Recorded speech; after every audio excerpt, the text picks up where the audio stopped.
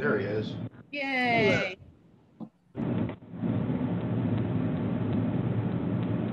Okay, are we ready to start? 1 minute.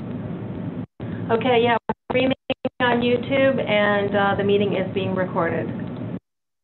Thank you for joining us this evening. It is 6:03, and I'd like to open up the public safety meeting.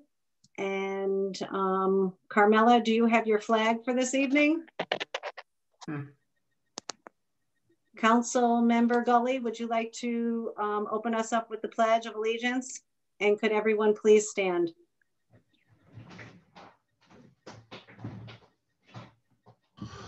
I pledge allegiance to the flag of the United States of America and to the republic for which it stands, one nation, under God, indivisible, with liberty and justice for all. Thank you, Council Member Gully. Mara, can you please do the roll call? Councilmember Gully. I am here. Councilmember Ash McPherson. Here. Councilmember Steele. Present. Councilmember Zaluski. Here. Council President Mantello. I'm here. And Councilmember McDermott. I am here. Of the committee, 6 are present, none are absent. Also with us are Councilmember Cummings and Chief Ryan Owens and Mayor Madden. I'd like to welcome Chief Owens and Mayor Madden to the public safety meeting. And I'm going to ask them to give an update on the crime in the city of Troy.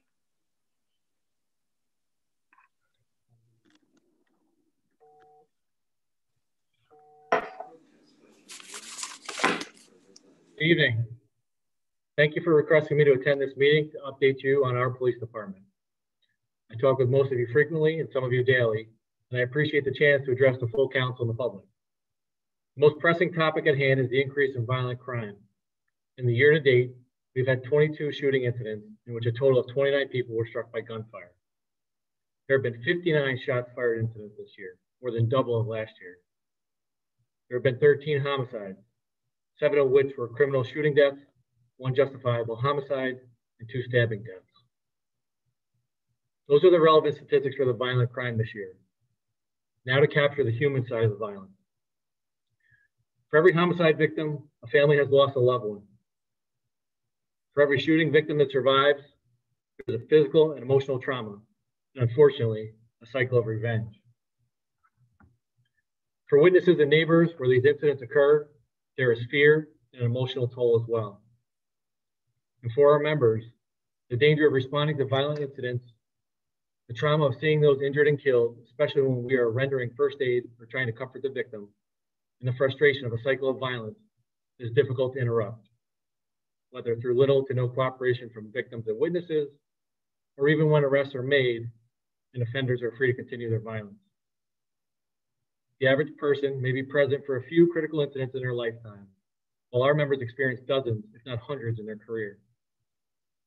The men and women of the Troy Police Department are physically and emotionally drained. This is compounded not just by the violent crimes that we respond to, but the hateful rhetoric, verbal attacks, and threats directed at our members and our families. I think most people realize that the police are not perfect, but we try every day to help others, and we are very good at what the public and the laws require of us. Most people that we talk to want more police presence in their neighborhoods in hopes of preventing crime and working together to make everyone safer. But a small group of people have such hate for the police and the rule of law that they attempt to create chaos, instill fear, and destroy those positive relationships we have within our community. Many of you have likely seen online videos of incidents in the past few weeks and months where our members were subjected to vile, hateful verbal abuse and agitation. Our members have remained professional, restrained, and committed to keeping the peace, even in the face of these reprehensible acts. Despite the weariness and frustration of our members, we stand ready to serve and to answer the call where we are needed. We hope that the entire council will support our department and the people of our city that deserve peace, respect, and safety. Thank you.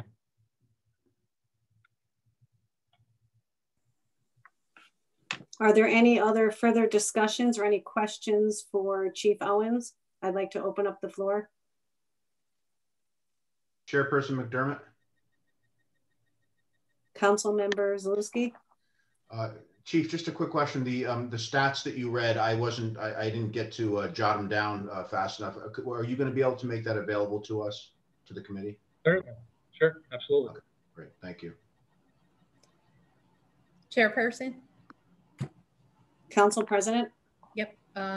Thank you, Brian. And I just want to go on record. Our men and women on the force have, certainly endured the past 6 months, increased violence, increased neighborhood crimes. And obviously the present climate has, not helped the morale on the force. So, I guess a couple of questions moving forward. How is the morale? Number two, I do know that, you talk sense and sense in terms of SENSE, the morale of the force, and then CENTS, our budget, obviously, the OT on the budget, we all know has certainly been blown. But saying that, I do know, I had asked you, I believe a few weeks ago, how much the one protest cost in overtime. And I think you gave a figure of maybe over $12,000 for just that one day. So just moving forward, on two fronts, I think it's very important for the council to recognize the morale of the force. What can we do other than what we've been doing, which has been obviously supporting our men and women on the force. And then number two, obviously, the budget, we know that we're going to go over on the OT, but is there anything else we can do from here till the end of the year to support your efforts, minus obviously the surveillance cams and the body cams, which are on this week? Thank you. Thanks. To speak to the overtime portion first, I don't have the exact figures in front of me, but I think we're probably at about $998,000 in overtime of our, I think we were budgeted like 1.15, maybe. I have to look it up, but clearly we're almost at the point of reaching our overtime, budgeted overtime for the year. So it is an expense. This year has been unusual in a lot of circumstances, not just from a violent crime perspective, but as you mentioned, protests and rallies, which are all important, protected First Amendment rights, and we have to support that. We want to keep people safe that are attending. So there is an expense attached to that. We can certainly break out those expenses to see individually what each costs. And then there's some costs that aren't captured just in straight overtime. And we have to figure out how to calculate that as well.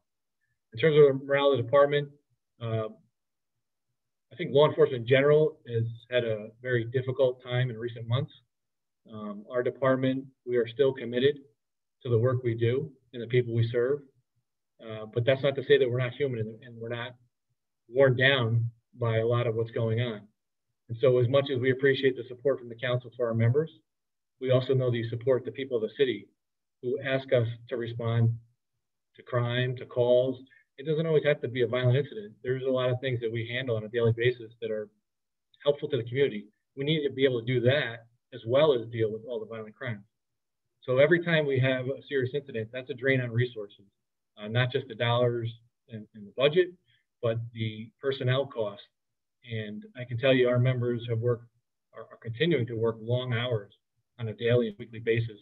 And that catches up to them, just on a human level. That's time that their mind is just absorbed with dealing with whatever they're focused on. It's time away from their families.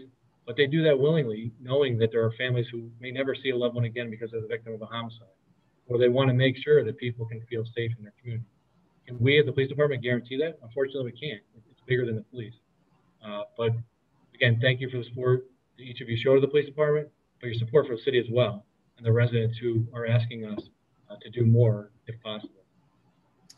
Would increasing the minimum manning, Chief, by 2, I mean, I know obviously we're going to see a number of vacancies in the very near future, and including yesterday and tomorrow. And, you know, I also understand even if we were to hire new officers and not laterals, you know, we're talking, you know, months in terms of actually getting them out on the streets. So what can we do to alleviate, obviously, you know, just that wear and tear, because obviously I see it firsthand, you know, full disclosure, Nikki's my nephew, and I know the hours that he's been putting in. So would increasing minimum manning by 2 help that? You know, I'm trying to reach here. Minimum staffing, as we've talked about, is 8 patrolmen, 1 sergeant for each shift, the 3 shifts. And to add to that, without increasing the total available pool, I think becomes difficult. I think it just puts more of a strain on what we have available. And we do try to augment the minimum. So that's the minimum. There are days where we have more people scheduled to work, and that's an increase in and of itself. We have overtime through different details, through the state and federal government, which we can use to augment both proactive patrols and also the investigative hours. But I don't really know that increasing the minimum staffing will be beneficial. That potentially could impact time off availability for people on their regular days off, or if they want to take time off, which they do need to decompress, as we all do. Also, right now, we're in a period of time where we're in our fall in-service training period. It's a 40-hour, 1-week training period where we cover a number of topics. We do the same in the spring. And that also is a draw on our available pool. As you mentioned, we have vacancies. So as of tomorrow, Detective Millington retired. We have Sergeant Corello retiring. So not only are we losing people in terms of numbers of staffing, the 2 of them represent close to 70+ years of police experience, and that's a huge loss to our department as well. But as of tomorrow, we'll have 5 vacancies. We have 5 in the academy. We had 1 recruit drop out of the academy for personal reasons, and then in addition to that, and then we've talked about this before, but we have other people out on extended sick leave, military leave, and so that totals about 10. So right off the top, there's 20 positions that aren't truly available for staffing to be plugged into scheduling. We have looked at increasing the minimum staffing. I don't know that we have enough people available to consistently support that. But as I mentioned, we do use overtime to augment that, which is extremely helpful. We do try to concentrate on hotspots, known hotspots, which can be helpful. But as we've seen just recently, a shooting incident or a person was shot in the head on a street where we typically don't have any calls for service, or very few, and certainly not violent crime.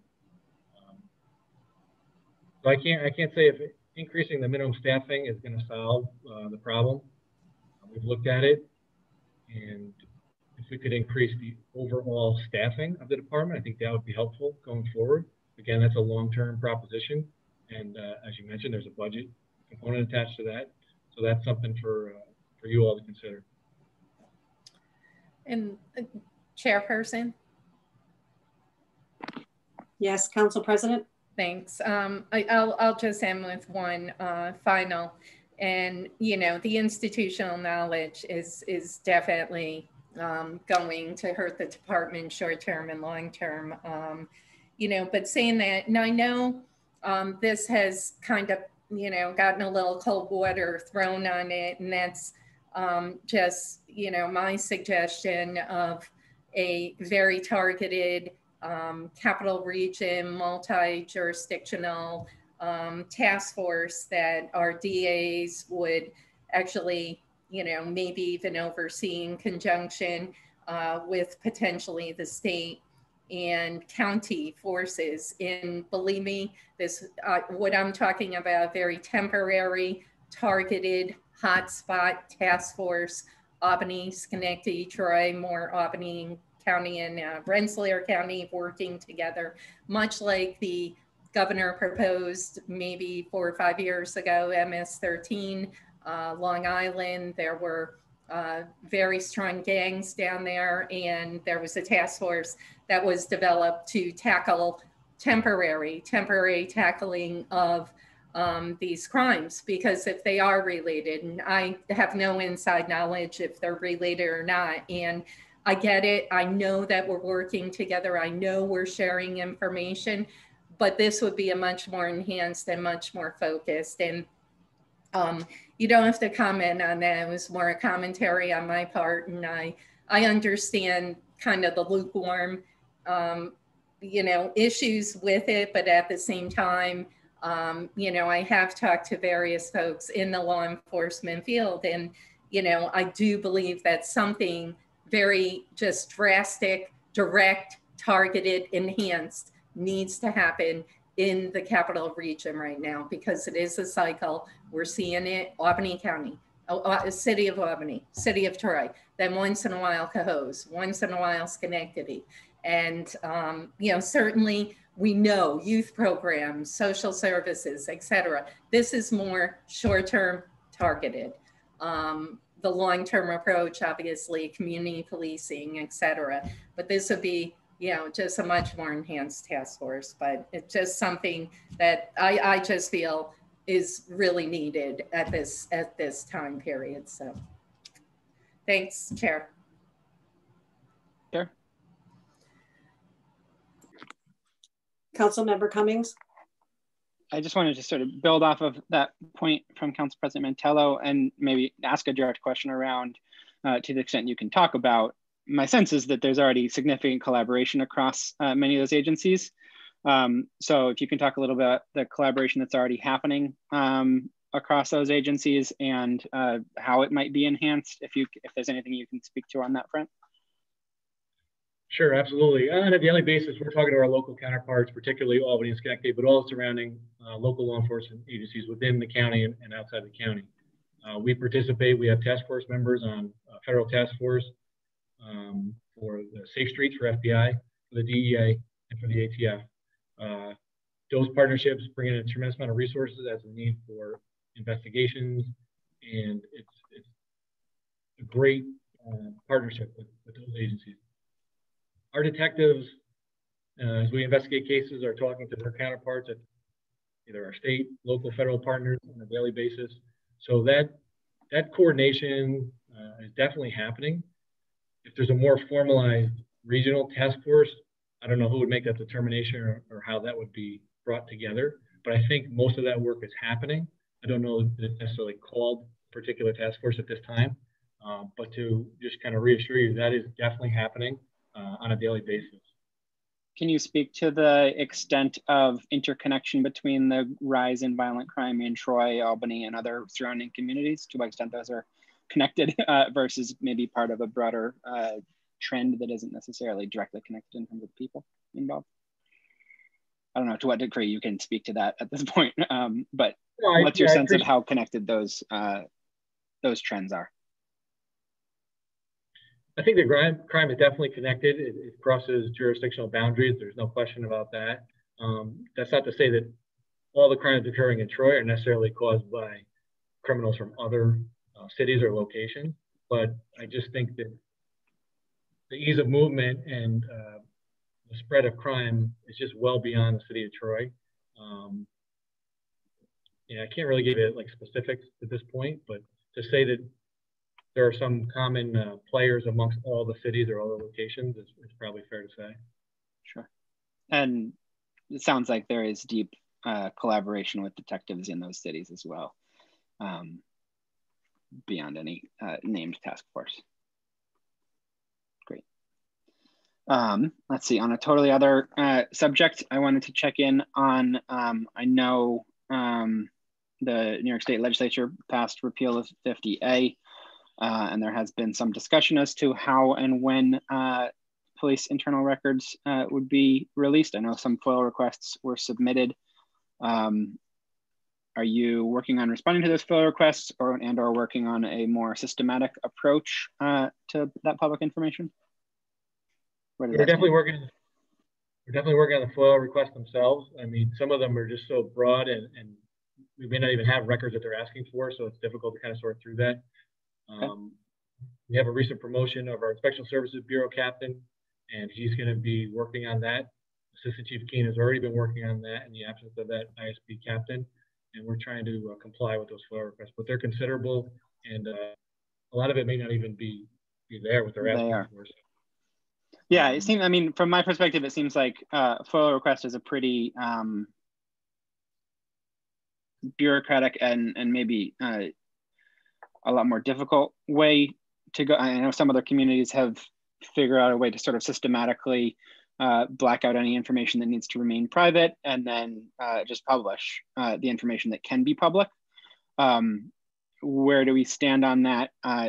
What's the sort of manpower that would take to do that in a more systematic way rather than responding to FOIL requests? I'm just, broadly, our city government is very responsive to things coming at us every day. We're reactionary, and to the extent possible, I like to find ways to foresee potential future questions and concerns and react in a proactive way. So in terms of proactively making that data more accessible to the public, what would it take to move in that direction over the next few months?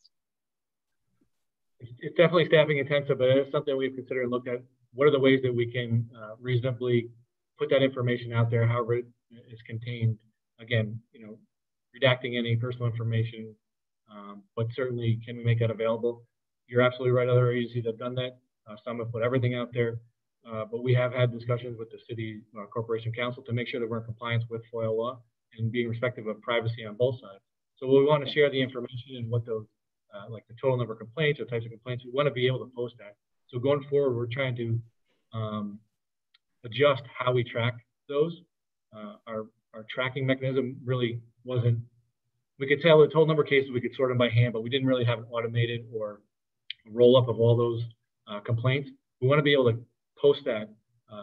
Initially, it might just be generic information, the number and types of complaints, and then we can move forward on how do we plug in more particular details.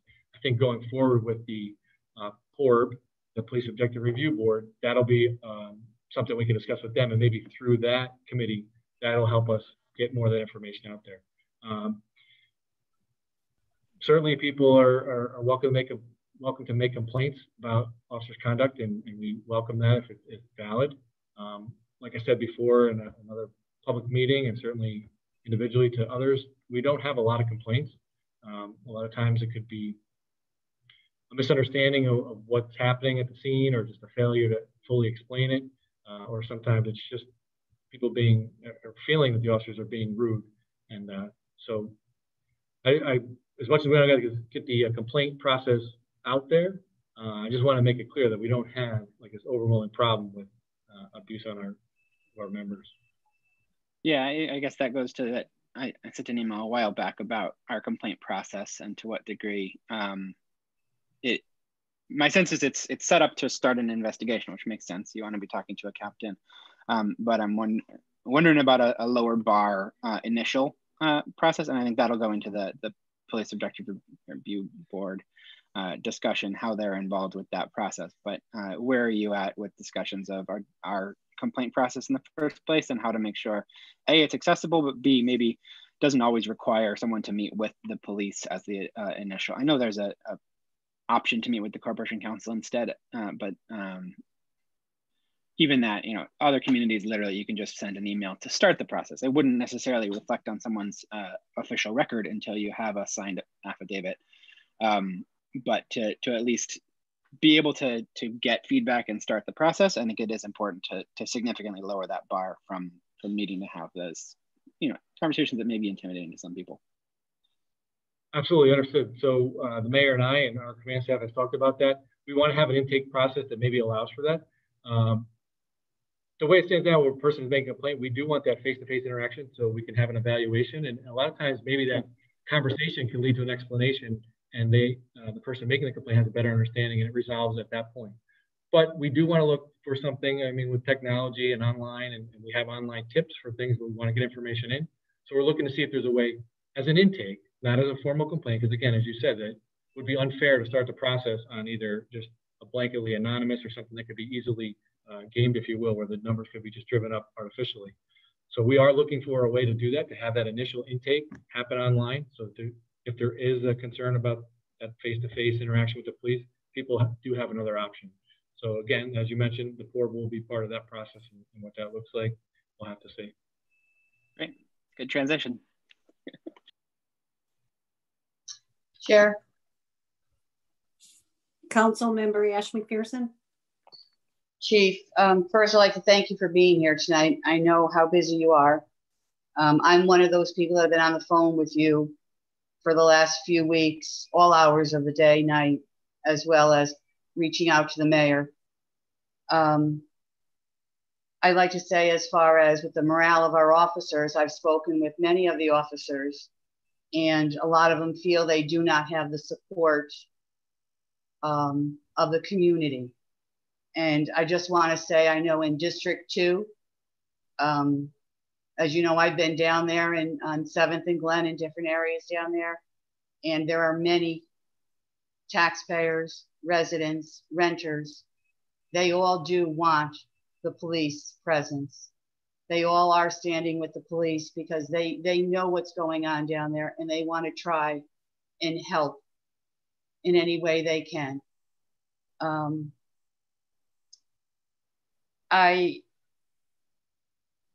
We had such great news, you know, arresting someone in the connection of the murder of Ashawn.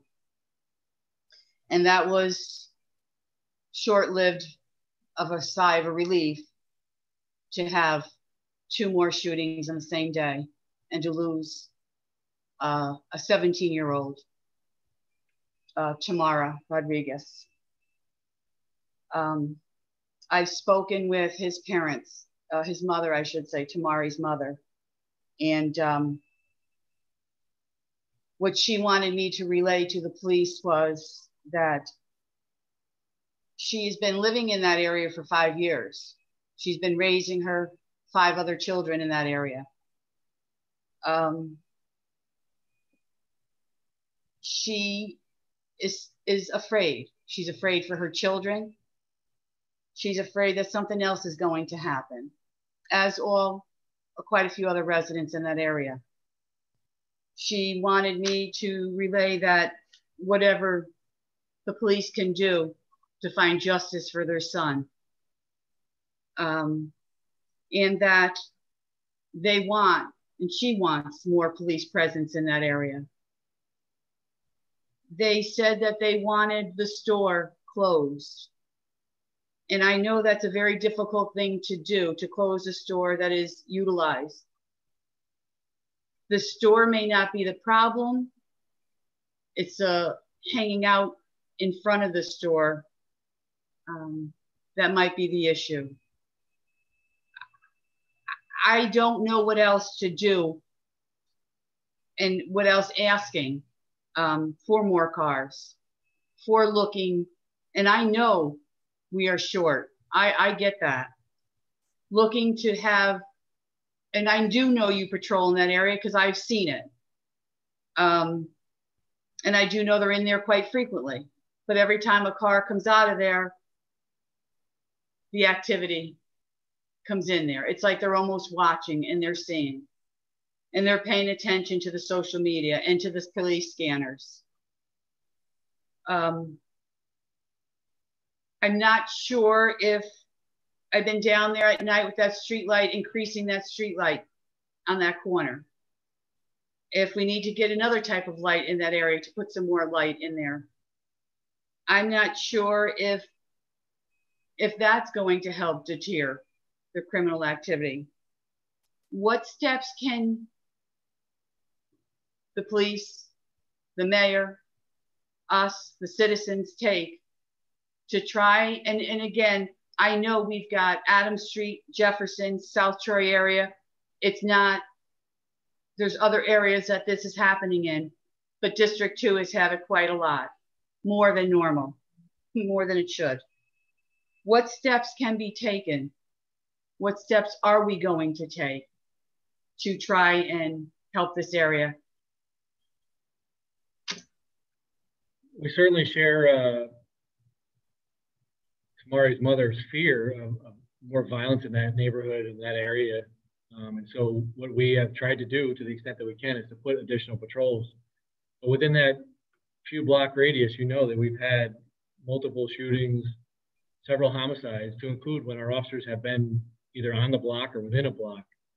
So even just a mere presence of the police sometimes doesn't even serve as a deterrent any longer.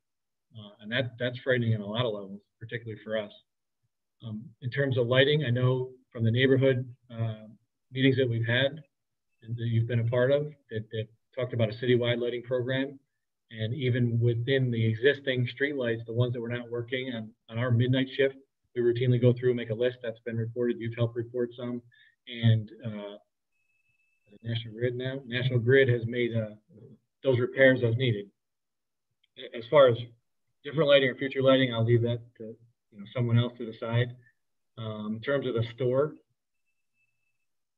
I agree it tends to attract activity, which for the most part is good activity. People need a store in the neighborhood, but where it attracts a focal point for drive-by shootings, I don't know that the police can necessarily shut down the store for such a reason. So we'd have to have further discussions on what that looks like, or if there's other steps that other agencies or departments can take. I'm sorry.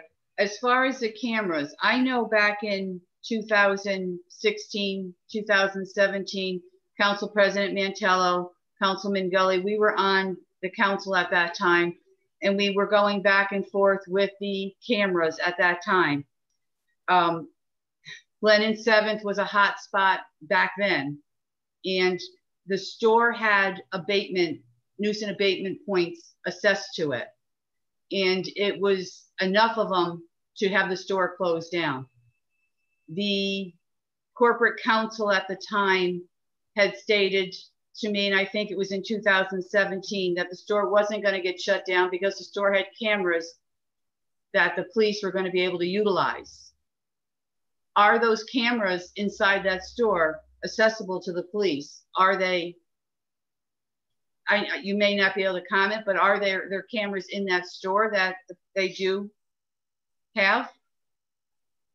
Yeah, I can't say for certain what cameras they have or if they're accessible to us, but what I can say in investigations, video can be useful as evidence, or even if it's not direct evidence, it can be a useful investigative tool.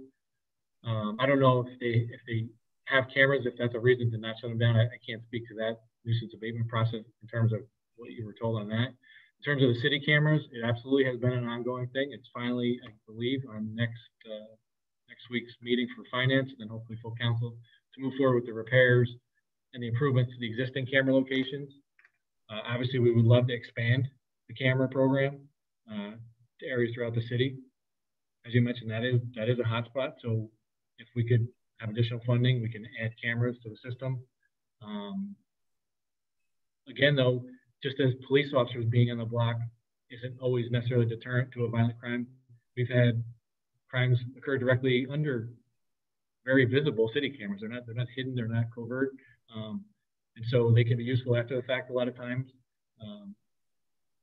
But if we can add to them and it does deter anything, then it's worth it. So thank you for moving that forward, the whole council. Hopefully it's approved next week and we can move forward with the vendor on that. We can also talk about the body cameras if that's a topic, if anybody wants to talk about that.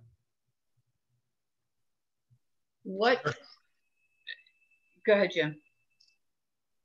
Chief, on the cameras, I'm just wondering, as we're working through this contract with this new supplier, was there any mention of possibly any portable cameras that would be able to be moved around the city to hotspots or put into difficult areas for a time period?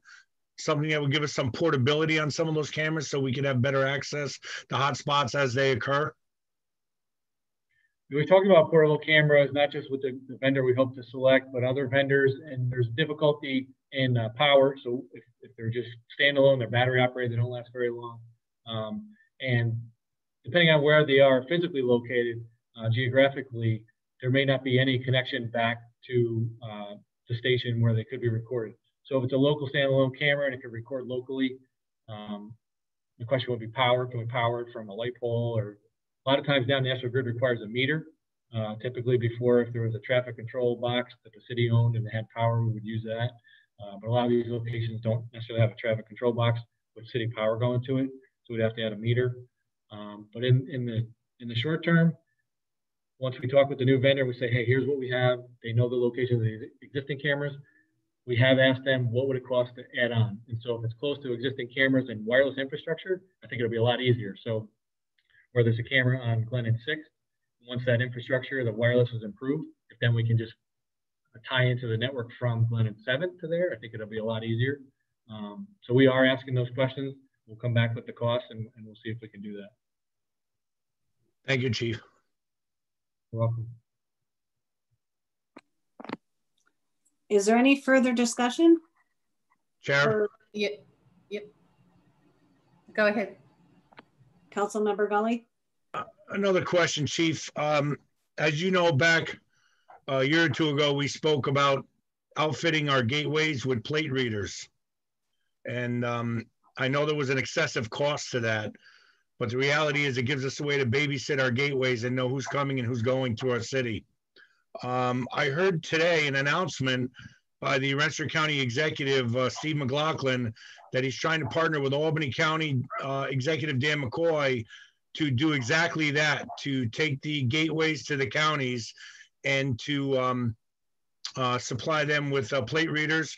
Would you be encouraging and also helping to find a way to get that done in our city and around our county? Well, I know you would, but I just want to mention if there's something we can do, this is a time to really join forces and really put this plan together, because it's a time where we really need a little bit of oversight there. Absolutely, we would of course support it, as you said, but we have shared services agreements with other police departments within Rensselaer County, but we also work closely with other surrounding counties. So the Green Island Bridge, there is a plate reader. That's a partnership with Green Island. And so we were hoping to expand that. So if at the county levels, they can bring funding and resources to make that happen, of course, we fully support that. And I think it needs to be that next level of government. I don't think the city can afford to do all these projects on its own. So there's definitely a regional nexus with crime. If the counties can get together and figure out a way to do that, or the state can supply money. We've in the past applied for state grants for fixed LPRs. We weren't successful. It's very competitive, and it's just a very small pot of money that everybody's competing for. So if that is moving forward, we've been discussing that for a while. So that's good to hear if you heard that it's moving forward. Yeah, I just heard that today, and I was excited to hear that, because I thought, and you're right, this is more than the city. We need to get help from the big brothers upstairs, the county and the state and federal level, to really put a squash on this high level of crime that we're occurring with. Chair. Council President. Perfect. It leads right into first, I'll just ask the mayor maybe at some point to give an update on the LED lighting, Chief, because there is a whole effort to change the lighting all throughout our city, and the council actually passed a major piece of legislation last year regarding that. So maybe we could get an update on that.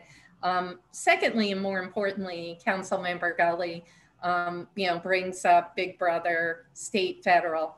I know a lot of people don't want to talk about, but I'm going to talk about, because I think it does have a direct and an indirect impact on what's happening in the capital region throughout the state, and that's bail reform. And, I know some folks have stated, well, bail reform hasn't had an impact on what's happening with gun and neighborhood violence. But, we spoke to you when this bill was first signed into law, and you saw the impact immediately. And I was just wondering if you could share with the council and the public what you've seen firsthand. Yeah, I definitely think we're seeing the effects of bail reform, raise the age, and discovery to some extent. And while some of those reforms are certainly important, if there was abuses of bail or whatever the particular topic was. As we talked about, if people are released, and again, bail is not to be punitive, it's to ensure the return of the defendant to court, but at least it seemed to temporarily, if somebody was in custody, it broke the cycle of violence, that quick turnaround where somebody wanted to retaliate. And so I think we're seeing the effects of it. I think we all warned of the potential effects of it. I'm sure you'll see formal studies going forward of what that has actually caused from that. But I think it has had a negative effect for sure. Thank you, Chief. Chair. Oh, sorry. I just wanted to follow up also, maybe you or the mayor could give an update on the body cams. I know it's going to be on Thursday's agenda, but you did mention it earlier, and that'd be great. Thank you. Is there a question before we move that topic? Or? I had a quick question on the bail reform follow-up. If we could do that, hit that first and then go to the body cameras. Is that all right? Chair? Yes. Great. Yeah, so I guess given where we stand with bail reform, are there other strategies that you are undertaking towards sort of violence interruption and community support to, if you can't just hold people, are there other ways of supporting those communities to reduce those cycles that you're exploring, or other partners that may be needed on that? There's definitely other partners working on that. There's a SNUG program, both within Troy and Albany.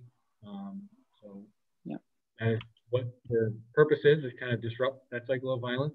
And I know they're active. By design, we're not directly involved in a lot of their activities. They want to keep that separate. So maybe people are more comfortable talking to the SNUG representatives versus the police department. But they're active in our community, so that hopefully can help.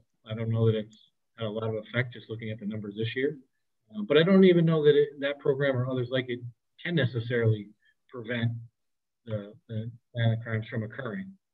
But hopefully programs like that can disrupt the cycle of revenge and retaliation so that we don't see these back and forth shootings. Okay.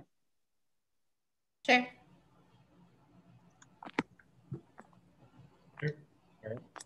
I would like to echo what Councilmember Ash McPherson said about reaching out into the community and speaking with the community leaders in North Central. And they are supporting our Troy police and want them in their neighborhoods.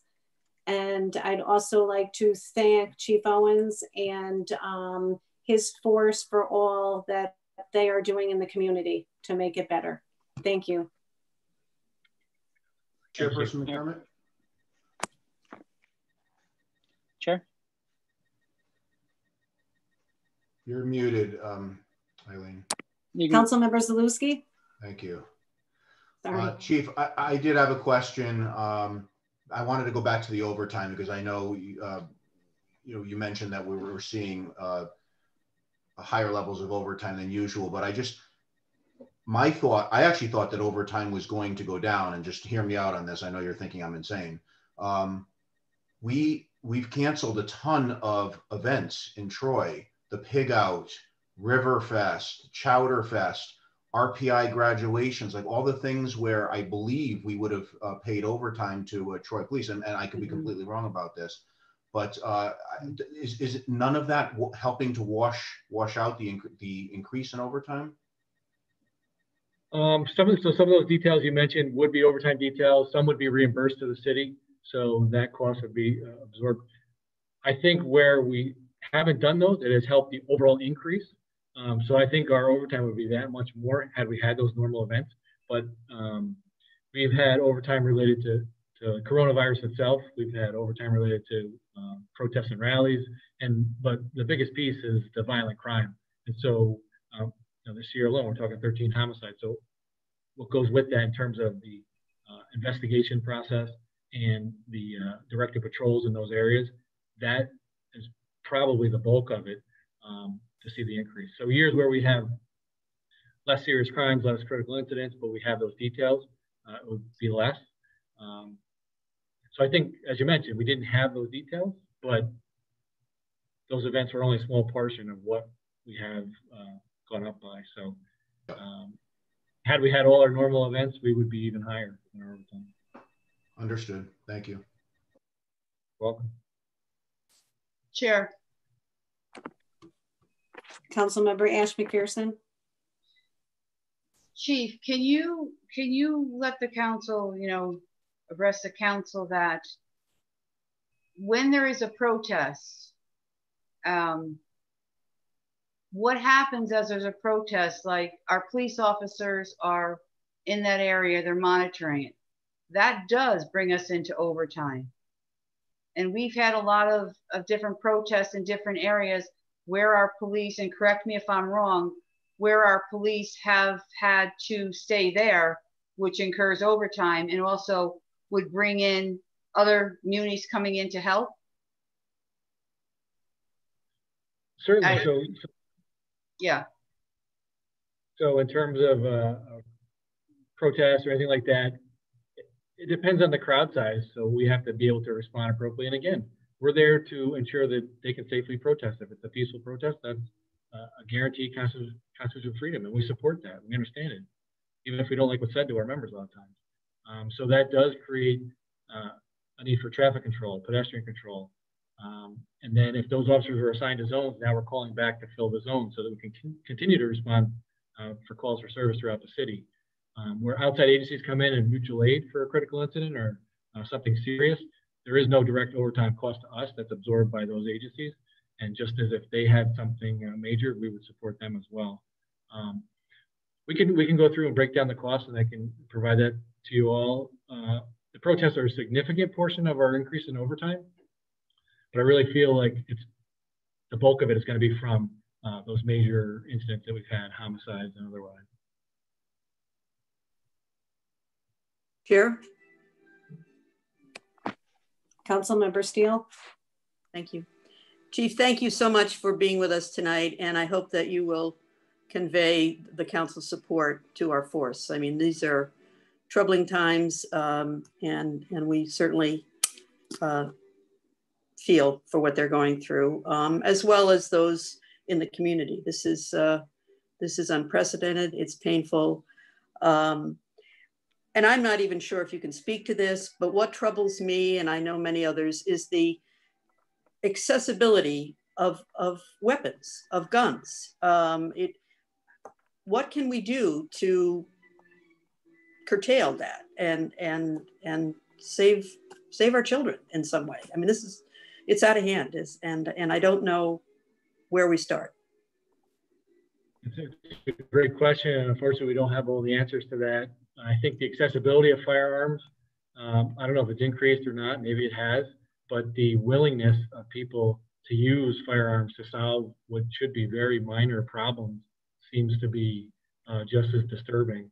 And so I think if we can, as a community, not the police department, as a community, kind of address that and to teach good values and to model good behavior and to give people a sense of hope and opportunity. So there's no reason to turn to a firearm to settle a dispute. I mean, it's just, I don't have the answer, but I know if we could fix that part of it, whether guns are available or not, I think that would solve a lot of our problems. We appreciate your support, and is equally for the support of our members, the fact that you're saying you're supportive of the community, because that's who's really suffering at this point. Whether they're individually a victim of a crime or just collectively the sense that they're not safe in their communities. And that's something we want to work on, not just make sure that people are safe, but that they feel safe. So we appreciate your support for the community as well as us. Sure. Councilmember Cummings.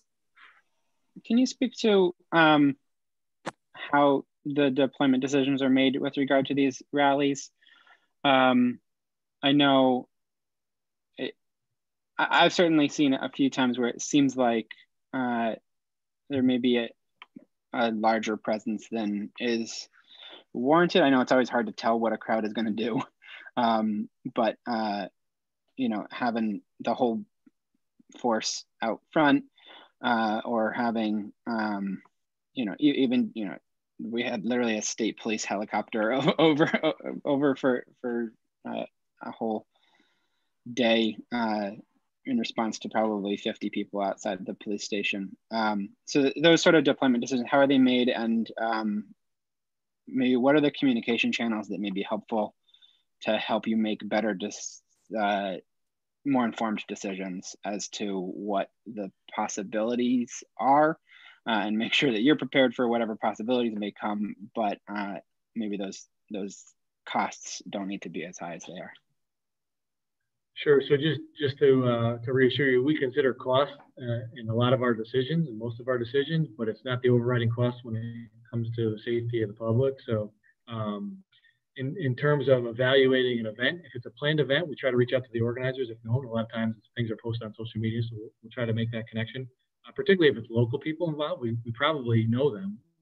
Yeah. So that's been helpful a lot of times. And again, that's to ensure their safety, not just from any crime or violence, but just to move through the streets safely. Sure. But we kind of evaluate as things happen. A lot of these protests, rallies, kind of just are emerging events, and they become bigger than what they initially were intended. So a lot of times we're scrambling to react and pull in as much help as we can. So where the times where we call for mutual aid, if we bring in outside agencies, while they provide personnel to support us, it's still their decision on what resources they bring. So you mentioned the helicopter. If we request mutual aid and the state police come in, and that's part of their decision and their planning to bring in a helicopter to support them, then that's their call. I think if it's the one I think you're talking about, I think it was helpful because it gave us the report of the car in front of City Hall. So the helicopter was useful for real-time intelligence. But even if every protest is entirely peaceful, which we hope it is, just the sheer numbers of people, we have to be prepared if it does change. And not to say that everybody involved would be violent or committing crimes, but some people do take advantage of peaceful rallies, and they insert themselves in and they try to provoke a response from the police, or they fight amongst the group that's there protesting peacefully. So we have to be prepared for that. And then as well as dealing with whatever that group of people, their location, we have to be prepared to respond throughout the city for all those ordinary calls for service that are going to continue to come in. So I can't give you a hard and fast rule on what, hey, if we know there's going to be 100 people, we bring in 10 police officers. It's really situational dependent. We have time to plan, we do. Okay, good. And so I guess from a public standpoint, to the extent organizers can be in touch with you, that helps you make stronger decisions, I assume. Okay. It's just helpful for everyone involved. Yep, absolutely. Great. Chair. Council President. Yep. Chief, I want to once again thank you for, being very candid and open. I think it's important, and honestly, folks from the public, from the community, from the neighborhood, like Council Member Ash McPherson and others, and Council Member McDermott has mentioned, it's a partnership. You can't do it alone. We can't do it alone. Government's not going to be the answer. The community can't do it alone. We have to all work together, and it is strength in numbers. One of the things, and maybe this is just me, I truly believe that over probably the last 7, 8, 9 months, we've seen the police force so taxed on the violent crimes that unfortunately some of the lower level crimes have not been able to be addressed, i.e. You guys worked, the men and women worked so hard during the summer to deter fireworks. We know it was a huge problem here in the city of Troy.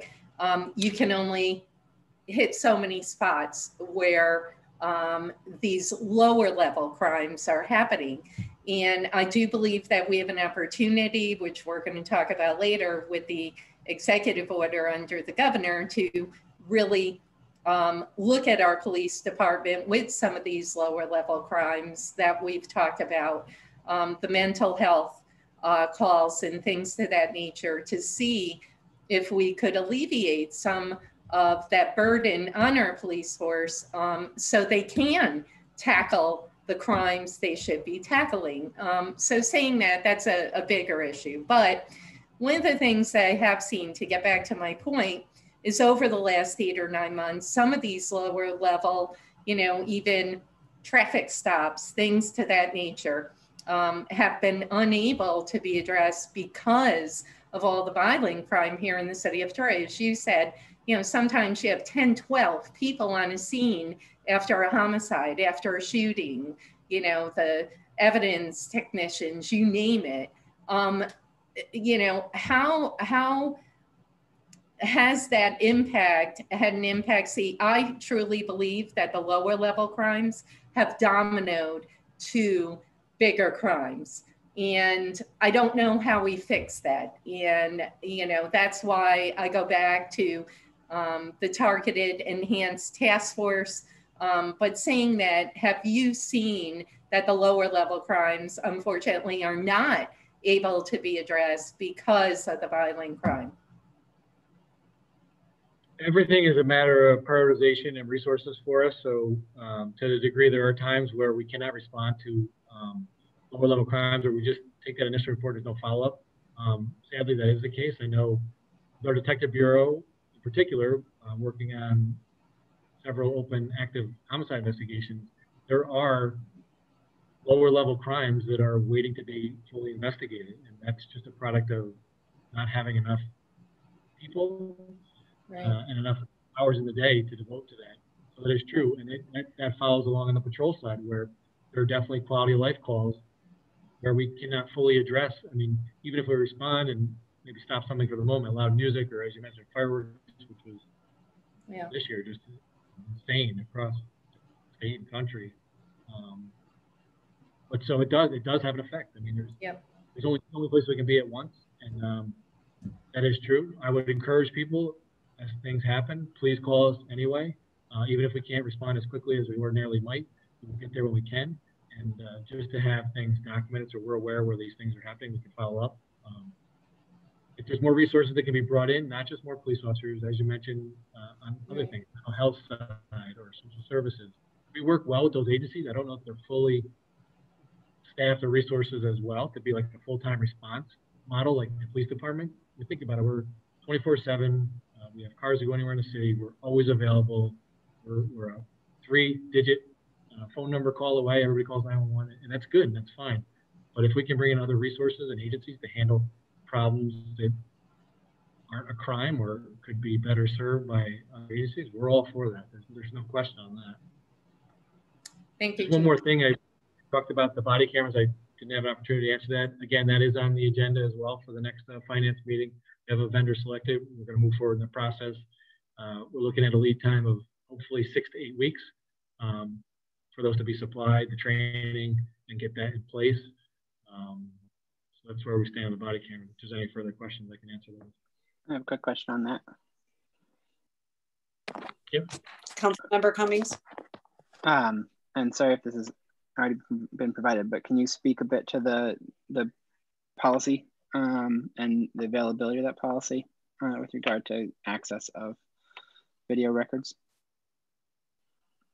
The policy on the body worn camera program, we're still, we have a draft that's nearly complete. We've had a few back and forths with the unions, particularly the PBA, but PBA and codes as negotiated working conditions, and I think we're very close to finalizing that.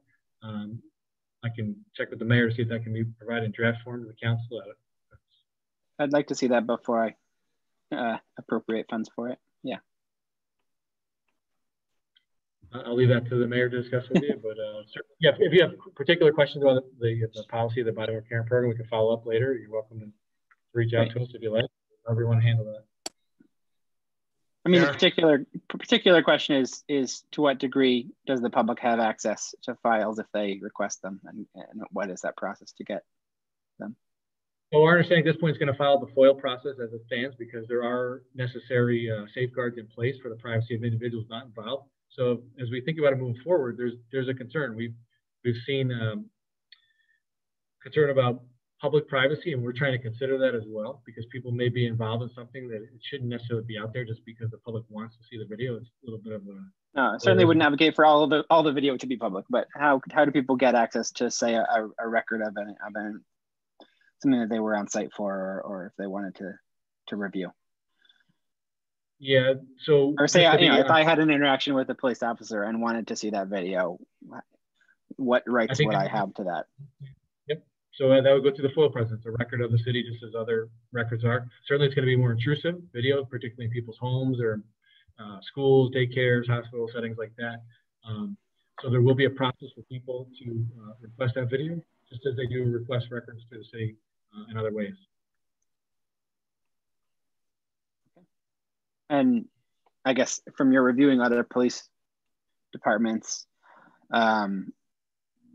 policies, FOIL is a pretty surprisingly subjective standard, despite it being in law. It seems like it can take extended time and or just get denied for various causes. Is there anything beyond just saying it's part of the FOIL process that can be said about how the department would handle those FOIL requests to make sure that when a civilian is interested in their own data, they have access to it? I think that might be best posed to the Corporation Council, because FOIL is the law that we operate under. So I don't know that we can arbitrarily just decide to not follow that or to make it, I don't know, more releasable or without going through the process. There still has to be a process, I think. No, I mean, I'm not arguing not to use FOIL. Certainly FOIL, I think, is the framework we should work within. I just know that within that framework, there's some leeway. And so I don't know if the mayor can speak to that or if the policy speaks to it directly.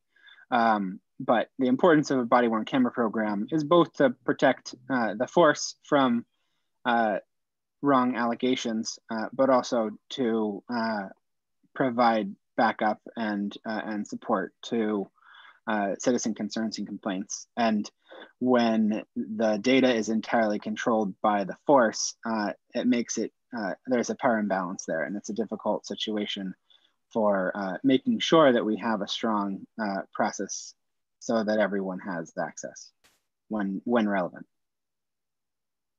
Yeah, if authorized and relevant, I would agree, but we have to look at that. Is the person authorized and is it relevant? So, yeah. I don't know. I think we can follow up on that conversation if you want. Okay. I mean, great, thank you. We'll follow up. You're welcome. Are there any other questions for Chief Owens? If not, thank you, Chief, for attending the Public Safety Committee meeting. And I'm sure all of us here, I'm not speaking for myself, appreciate the update this evening. You're welcome. Thank you. Yeah.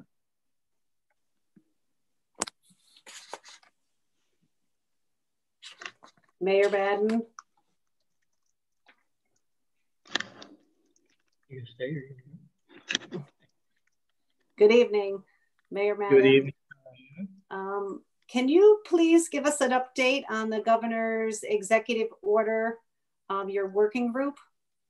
Sure, I'd like to actually give you updates on a couple of things, if you don't mind, including that and the FORB, but other work that we've been doing. I just want to express my appreciation for the opportunity to speak to the council tonight on this and advise you on what we've been working on and what lies ahead with respect to the police department.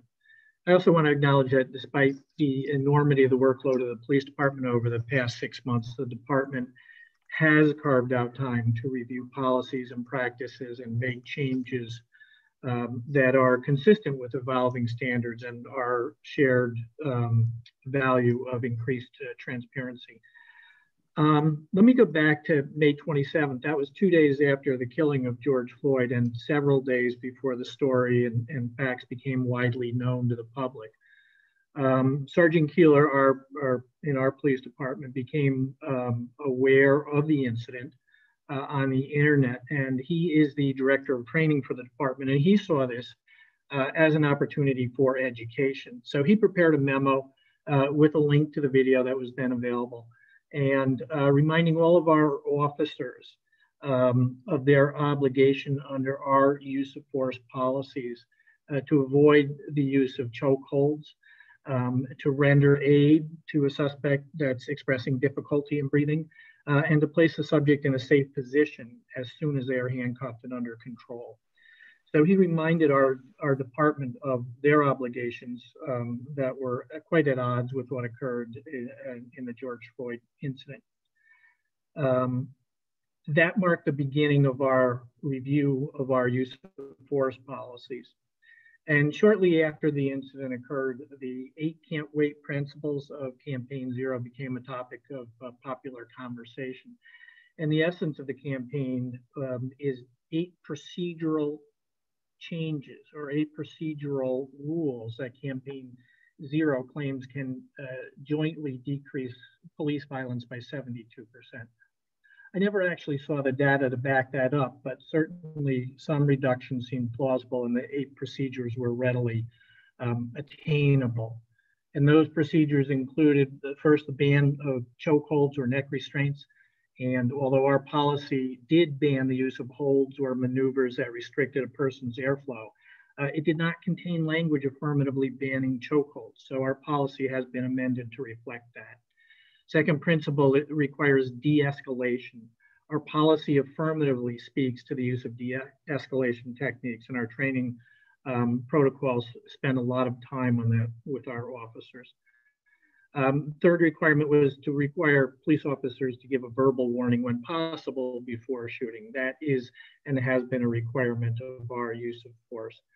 The fourth was to require officers to exhaust all other reasonable means before shooting. And that too is consistent with our policy and training that speaks to the only using the level of force that is necessary to gain control of the suspect. And I just want to note with respect to this principle and the preceding one, which is to give warning, the use of deadly force is extremely limited under our use of force policies, as it should be. The fifth requirement was to require officers to intervene and stop excessive force used by other officers and report such incidents immediately to the supervisor. That requirement has been in our policies for many years and is covered in our training protocols. The sixth was to ban shooting at moving vehicles unless necessary to protect the life of officers or civilians. That's contained in our policy. That's covered in our training as well. The second requires a use of force continuum. And although we don't use that particular language, our policy and our training require continuous and constant adjustments to the use of force in any given situation. So as the situation warrants, force would be reduced where less force becomes necessary or increased incrementally as more force becomes necessary. And finally, the eighth principle requires officers to report each time they use force or threaten to use force against civilians. This is a long-standing requirement of ours. The report is a 5-page document. Every use of force report is reviewed by the patrol sergeant and again by the patrol captain, as well as the use of force instructor. And the use of force instructor uses that data to tailor training if he sees patterns evolving. So most of the policies in 8 Can't Wait have been in our general orders for a number of years. And these procedures, they're more than just prescriptions and a document. Our officers are trained extensively in these procedures. So should any of you want to sit through a training session or participate in a use of force training, we'd be glad to make that available to you. And in fact, I'd highly recommend it to each and every one of you. In addition to the use of force general order, the department is reviewing and revising the discipline general order. And the purpose is to ensure a higher degree of professionalism and accountability in the Inspectional Services Bureau, as the chief mentioned. We have a new Inspectional Services captain who has taken the reins and is looking forward to making his mark in the department. The goal also was to clearly define its role vis-a-vis the newly constituted Police Objective Review Board, which we'll discuss in a few minutes. Along those lines, I'd also like to point out that the Troy Police Department is accredited by the New York State Division of Criminal Justice Services. 2020 marks a reaccreditation year, and so all of our general orders are being reviewed and, if needed, updated in anticipation of the reaccreditation. I would like to point out that the department has been accredited for 20 years, and that less than 50% of all police departments in the state have achieved that designation. So let me give you an update on the governor's executive order, the New York State Police Reform and Reinvention Collaborative.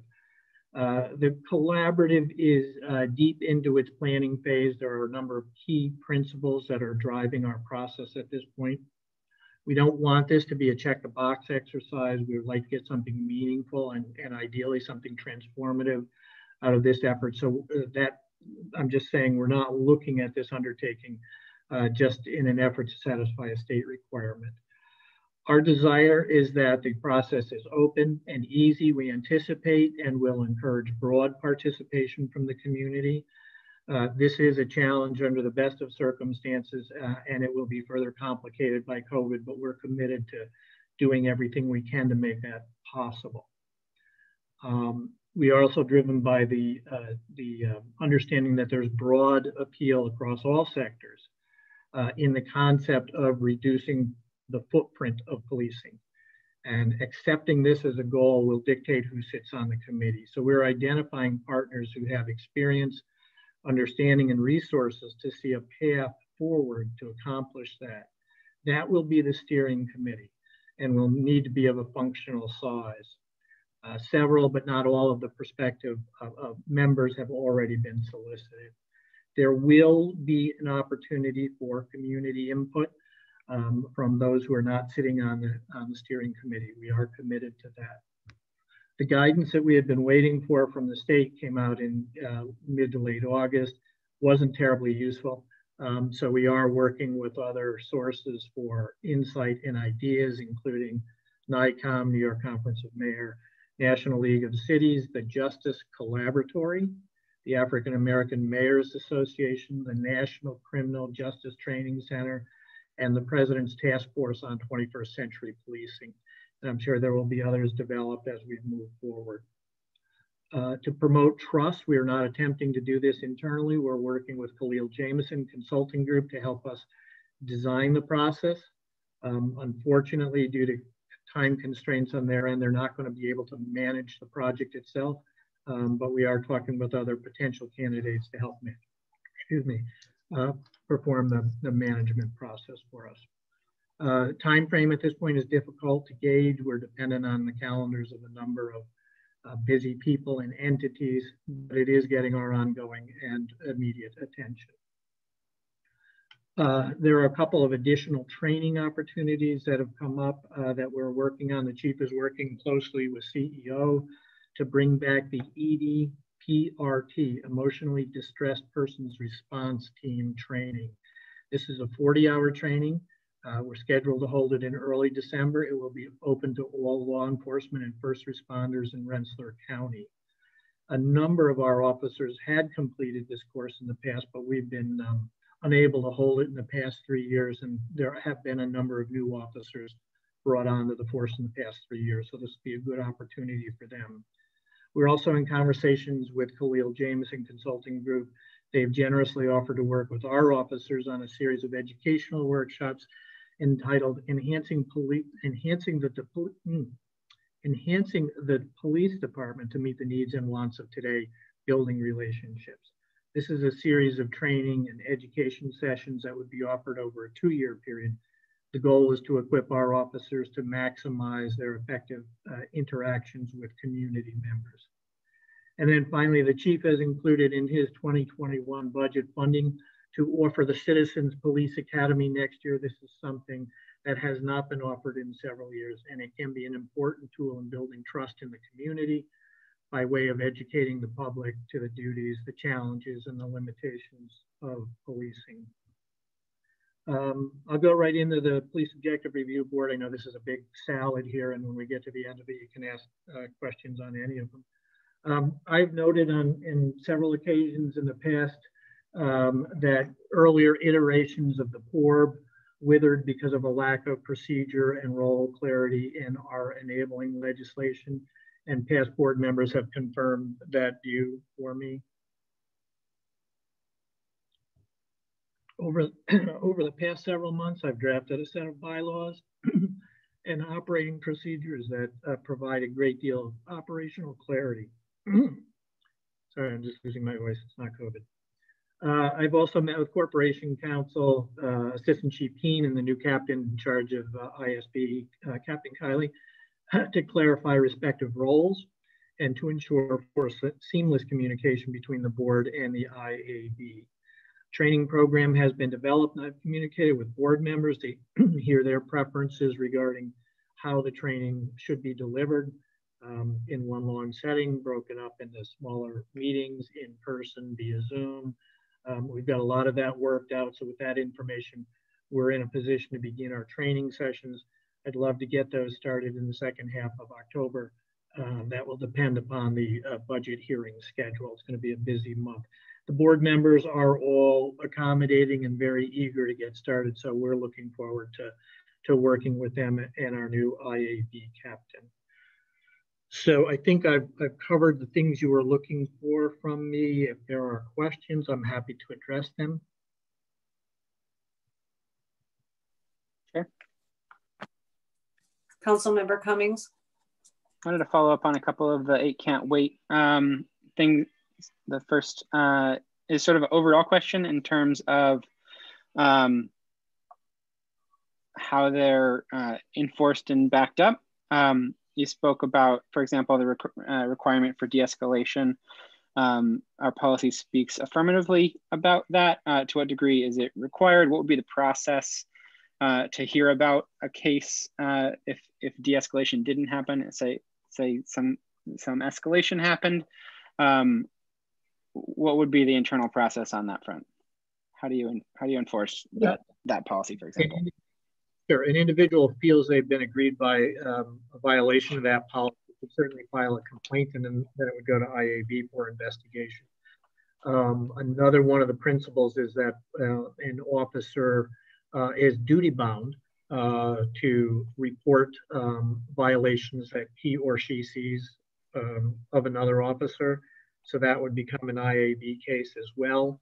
I think, you know, we're shooting for voluntary compliance. We're not shooting for punishment after the fact. We don't want these things to happen. So we do spend a lot of time on techniques, and we'd be happy to share those training protocols with you as well.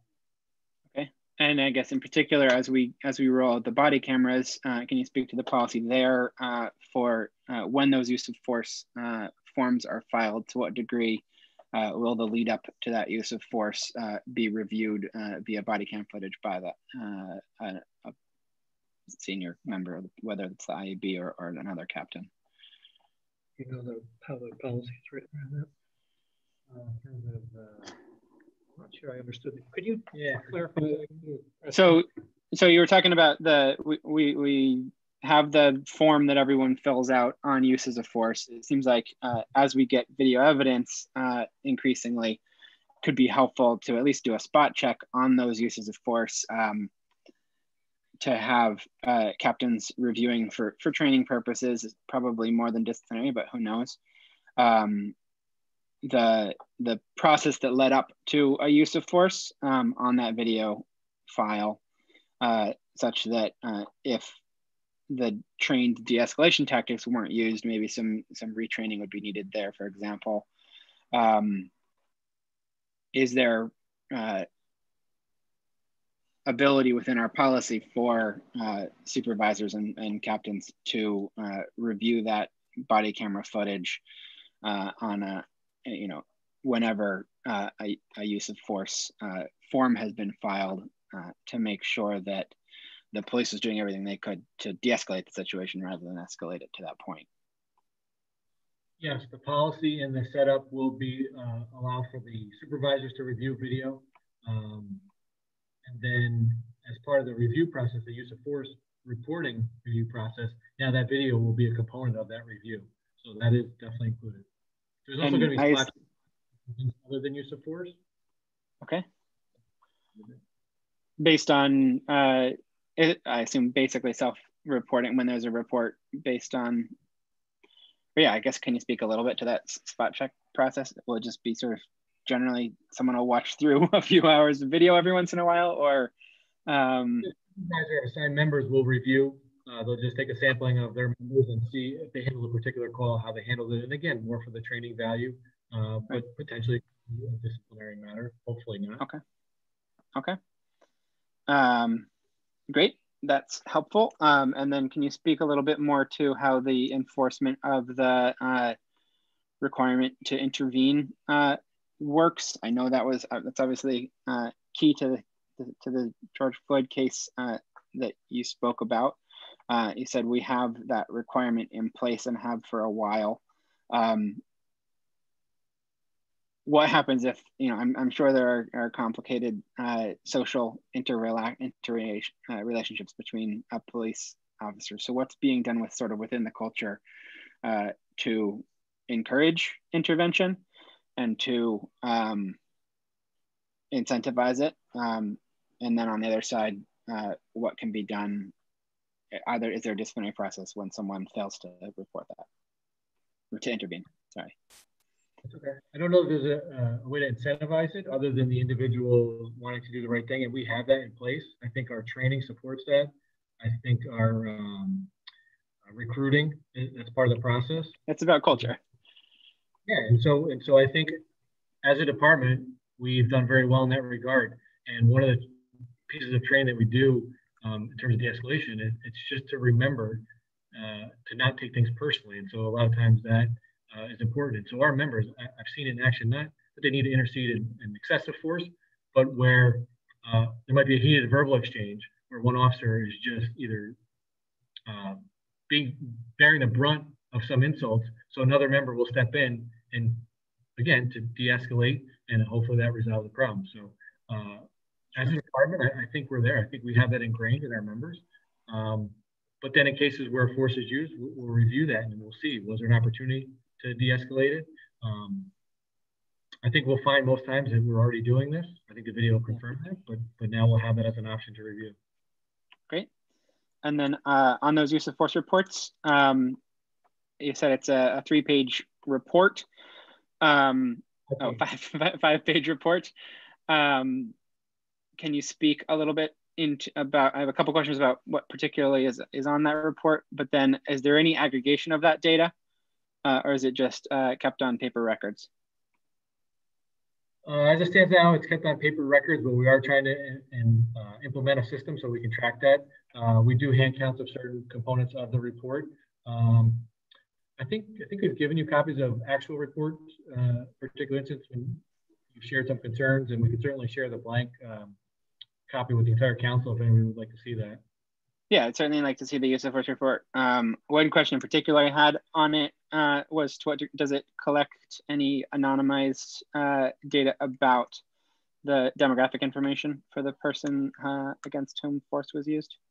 It does collect that information. It is still paper copies right now, so it's printed out, it's filled out electronically, we print it out, so we have to tabulate that.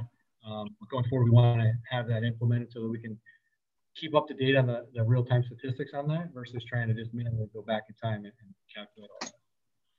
Great. Thank you. Chairperson McDermott.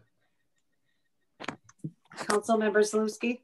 Chief, I had a question just going back to the situation we had at the station where one or a group of people were looking for a complaint form. And I think this had to do with Barker Park and the benches being removed and all of that kind of escalated. What was, I guess, what was the reason for not just giving these folks the complaint form? In other words, why are we making that difficult? Whereas if you go into Albany, you go to Albany PD, you go to Schenectady PD, you say, I want to file a complaint, you get the form, you file the complaint, and everything's fine. And I've talked to some of our officers about this also, and they didn't really, they said, like, no, we don't understand why the form is just not given out. So I wanted to go right to the top and ask, like, what is our policy on that form? And if it is something that's where we're not supposed to just give it out, just for anyone coming in, then how can we change that to make it a little more available to people. Sure. I think we talked about that a little bit earlier, but the process now stands. We wanted that direct in-person contact, either with us as the police department or with the City Hall Corporation Council. So we can evaluate, we can take that complaint in. A lot of times it can be resolved at that point if it's a misunderstanding or needs to be explained. The particular incident you're talking about, my understanding is the initial complaint was about something not related to the conduct of the police officer, so it wouldn't necessarily be a police complaint that we would take in, but if people have a complaint that should be directed elsewhere, then I don't know what the process looks like for other city departments.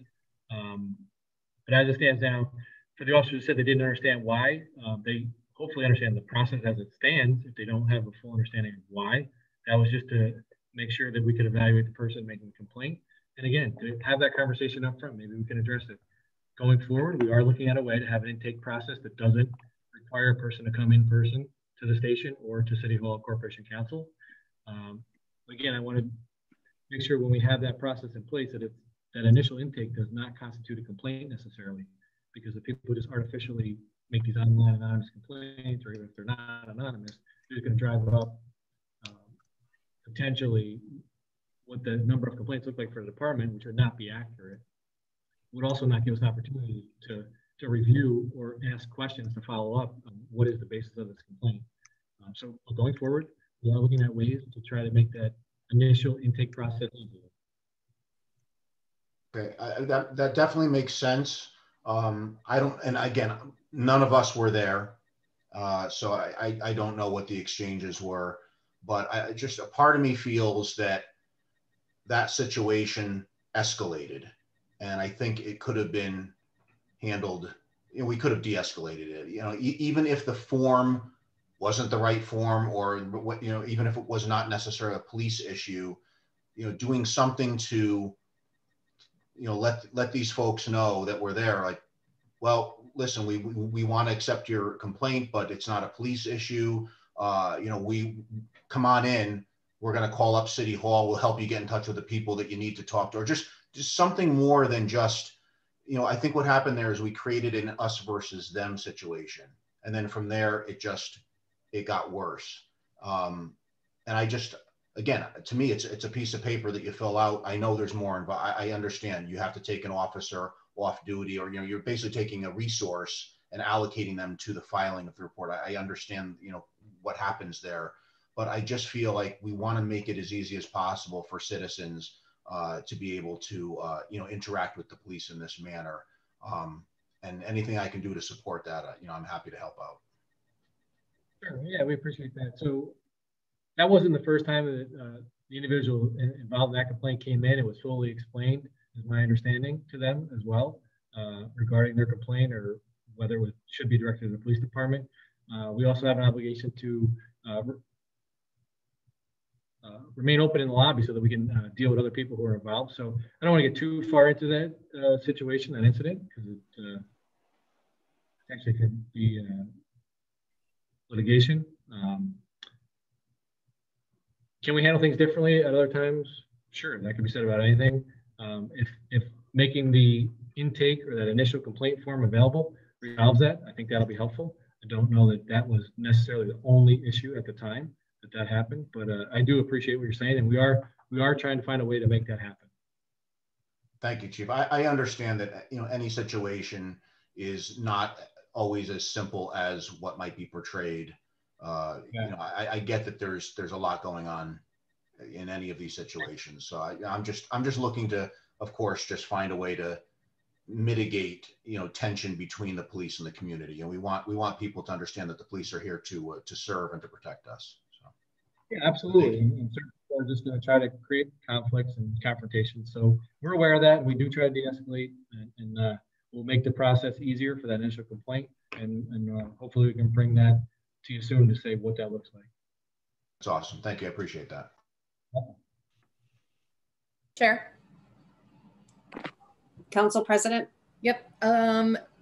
Thank you, Mayor, and thank you, Chief. I think obviously that it's truly important for not just us, but the public to hear what is happening in terms of training, policies, de-escalation, excessive force. I think it'd be helpful if we could get a copy of the, I'm not sure if they're police policies, executive orders, but you kind of drove down an 8-point plan, I believe, Mayor.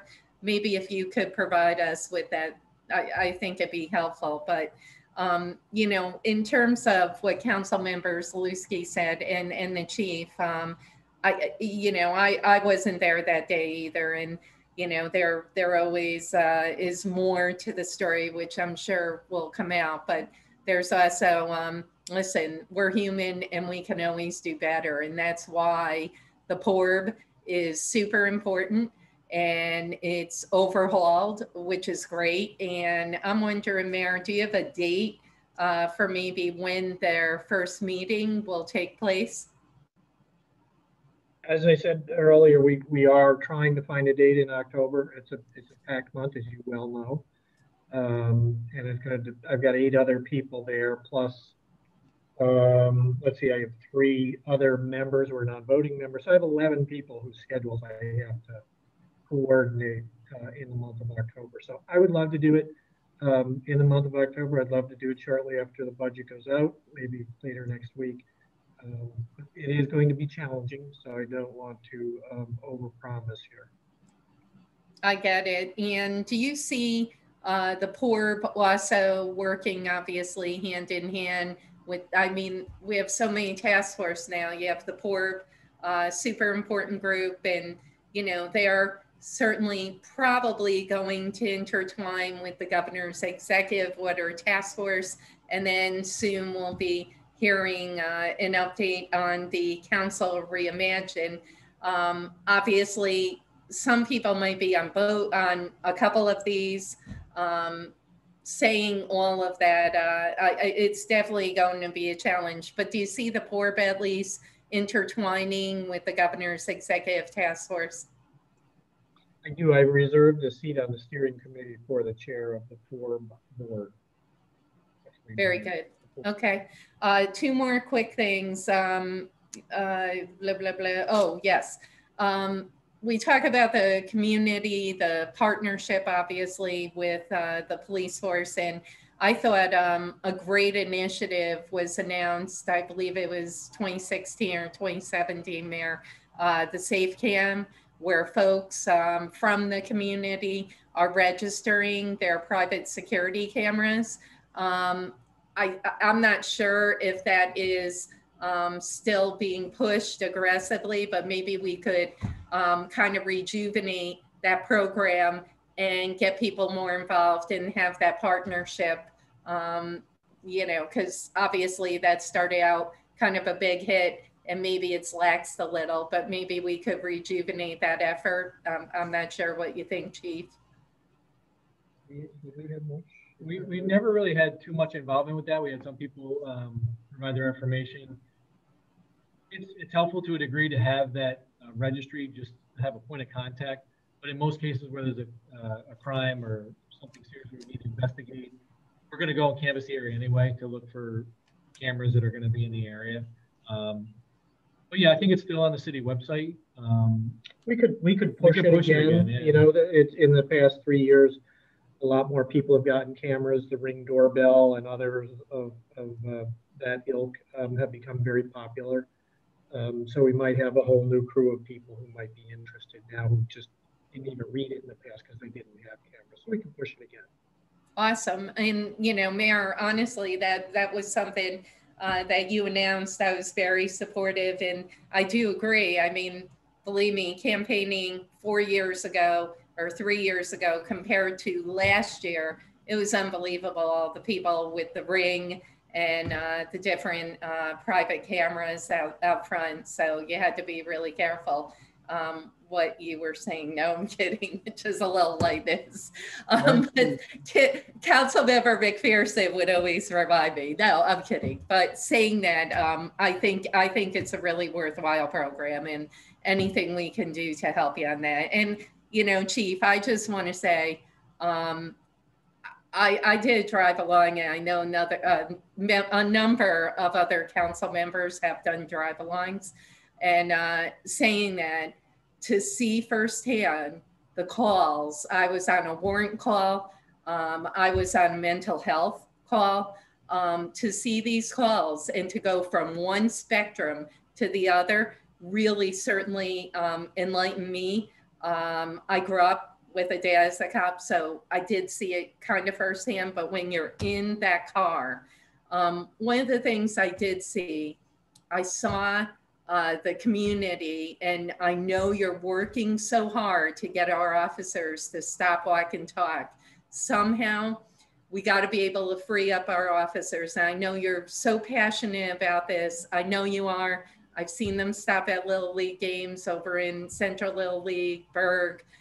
So whatever, you know, you can do to keep that moving forward, it's so critical in our neighborhoods. And we have so many new men and women on the force. You know, I know they're a little apprehensive. I get it. It's not like the days of my dad on the beat. So I know a lot of training and a lot of efforts going into that. And I didn't know if you wanted to touch on that. You're absolutely right. Any positive contact we can have with members of the community, it's great. And we do certainly encourage that. But as you just mentioned, the pace of the each shift, it's not what it used to be. So it doesn't allow for that free time, if you will, to just stop and talk to people. But it's encouraged, and we try to do more of it. If we have overtime details and they're not directly responding to calls, or they're not handling a particular scene, that's one of the things they're doing. They're on a walking post and they're in a neighborhood and they're doing that. It's difficult. It's a challenge. It's just, again, there's just not enough people, not enough time to do all the things we want to do, but we're trying. So the call volume is increases each year. We're answering over 50,000 calls a year right now. So that's close to what, 140 a day. And each one of those, or probably 90% of them, have paperwork on the back end of them. And as we all know, paperwork requirements don't lessen as time goes on, they increase. So not only are they making more calls, but they're having to deal with more paperwork on an annual basis. It's really tough. Everybody shares the value of getting out, talking, and meeting the community. It's so hard to do. Totally agree. Thank you. Chair. Councilmember Ash McPherson. I just want to, dovetail on that, Mayor, and what you just said. There was also a lot of times that people would say that the officers are sitting in their car and they're busy on their computers, or they're not paying attention what's going on. They're actually taking that few minutes downtime to try to do their paperwork in a parking spot in the area.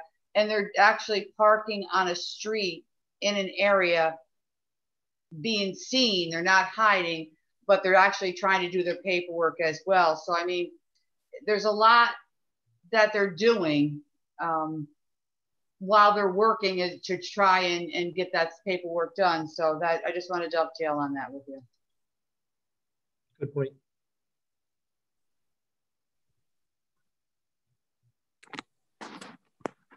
Are there any other questions? A couple quick follow-ups. Councilmember Cummings. One, I was wondering if you could give a rough estimate as to what percentage of total time is spent on paperwork, and if there are any sort of best practices or opportunities for whether it's digitization or better systems that might help autofill certain things based out of the 911 center, or if it really is just, it is what it is, and it takes the time it takes. Yeah, I'd be hard pressed to give you a number on the percentage of time. It's significant for sure. We do have MDTs, mobile data terminals, in the car. They're tablet computers. The county, as part of a tri-county or regional initiative, they're changing their CAD, so the computer aided dispatch. Along with that is our records management system. The two are not tied together yet, so we can't like autofill, as you mentioned, or import some of the call data into the report form. It's also not always practical to take the tablet out of the car to handle a report.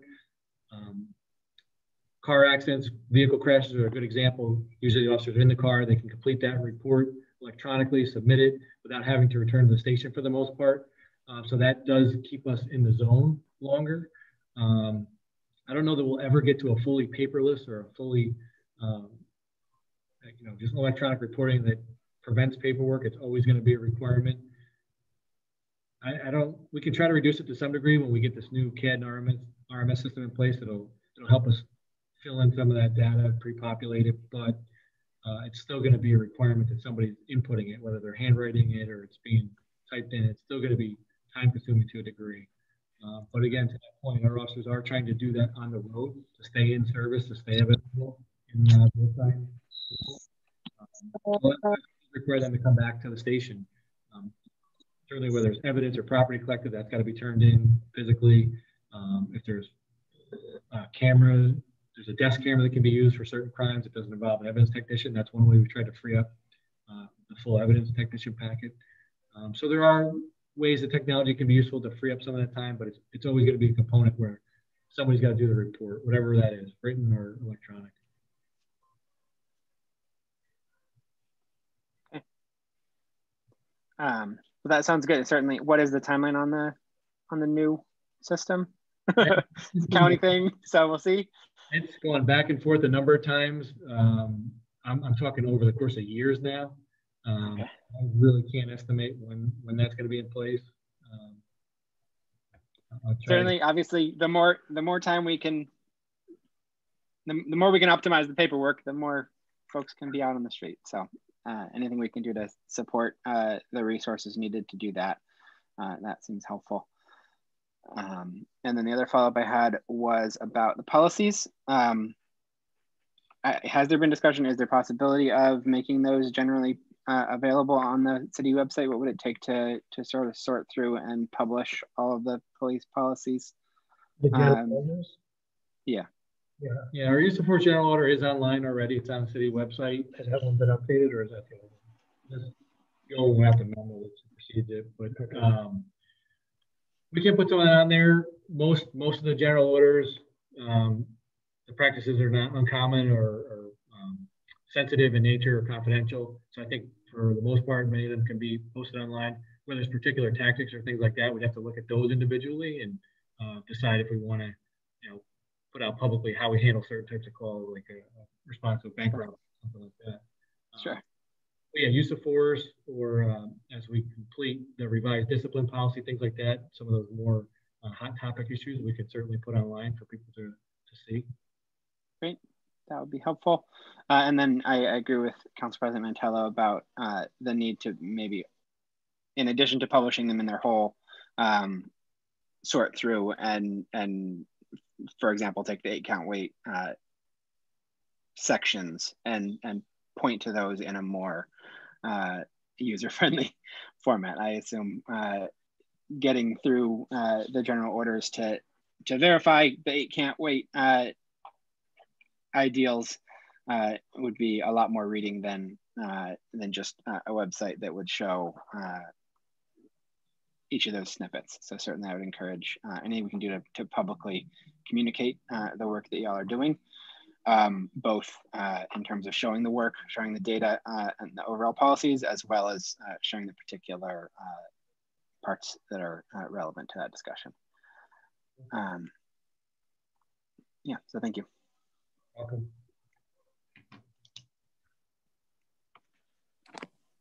Mayor, I have one question. Can you elaborate a little bit on your Citizens Police Academy? Well, it hasn't run since I've been here, but I've heard good things about it, so I'm going to turn that over to the chief. Yeah, it hasn't run in a number of years. It's probably several mayors before you, but it's an opportunity for us to bring in members of the public and go through a series of subjects of what the police deal with. So they'll see up front a lot of things that we encounter on a daily basis. It's just a great, I think it'll be a great opportunity for people to see what goes on and to have that connection with the community. It's going to be very labor intensive because we have to have instructors and presenters to do each of the topics. And it's probably going to be somewhat limited if we roll it out this into 2021 to the number of people that can participate just because of the time requirements. So generally our plan would be to do it on certain weeknights if that works best for the group. And a couple hours at a time over the course of many weeks, and just to try to expose people to what are some of the common things required of police officers today. I don't think movies and TV shows and even if people read books about the topic, I don't think that fully paints the entire picture.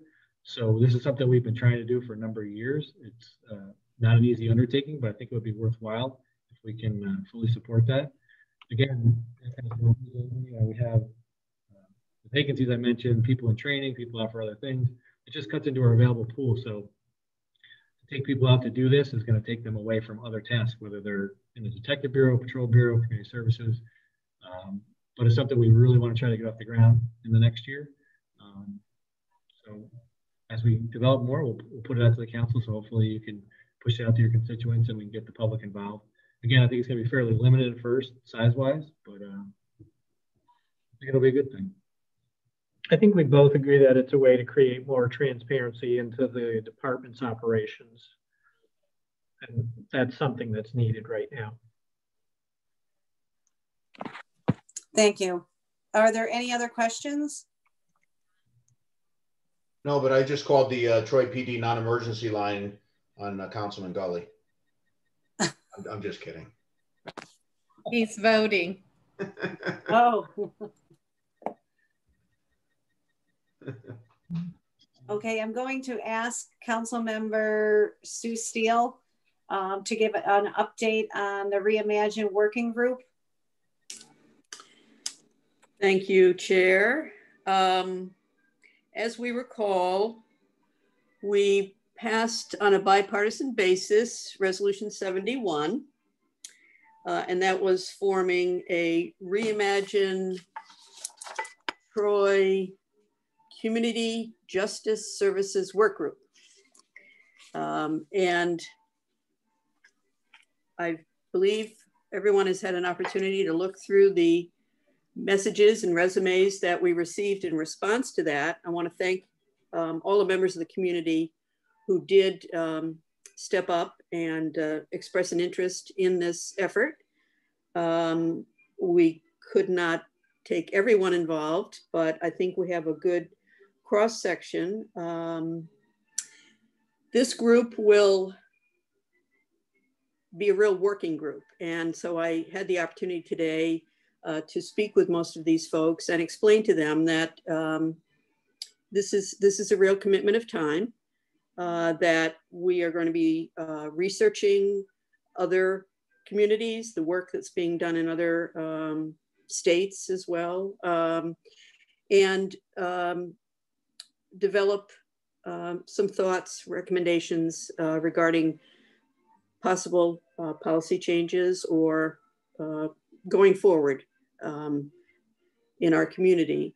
I think it's going to be a great opportunity to bring folks of differing viewpoints together.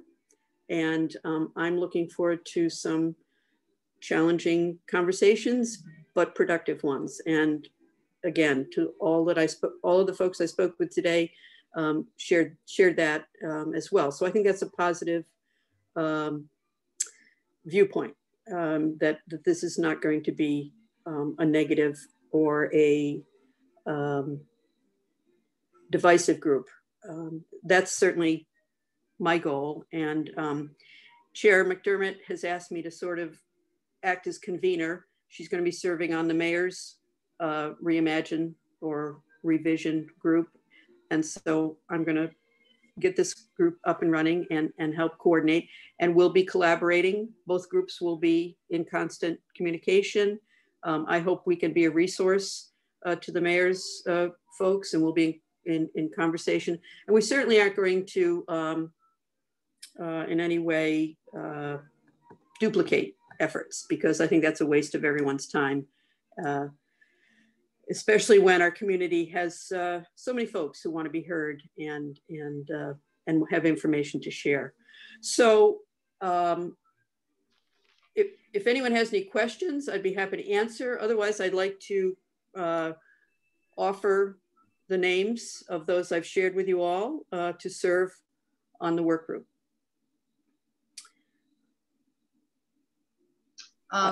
Chair.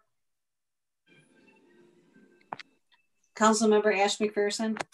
Councilwoman Steele, I just have a couple questions. Yes. I saw the list of the names on the, my email just went down, so I apologize. Is, according to the resolution 71, it says in here that there was going to be, you want to assemble the Public Safety Committee to be comprised of community leaders, clergy, police, and public safety professionals. Do we have any clergy on this? I didn't. Well, I know we all bear the responsibility. I certainly reached out to a number of clergy in the community. No, we do not have anyone, but I think it's perfectly legitimate for this group to identify clergy as stakeholders in the community and have conversations with them. There are still, I apologize. Sorry, go ahead. You know, we don't have a full complement of 9 at this point in time. So there is space. And certainly if you have someone to recommend who's willing to serve, we'd welcome that opportunity. This has been in the works for several months now. So I'm glad that to see the interest tonight.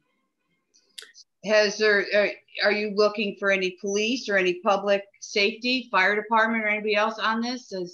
Well, I've already, the chief weighed in on Jerry Matthews and gave him a glowing recommendation. I think you probably saw that by email. Mm-hmm. So Jerry brings that perspective to the group. We did reach out, did not receive a fire representative at this point, but again, there is a vacancy.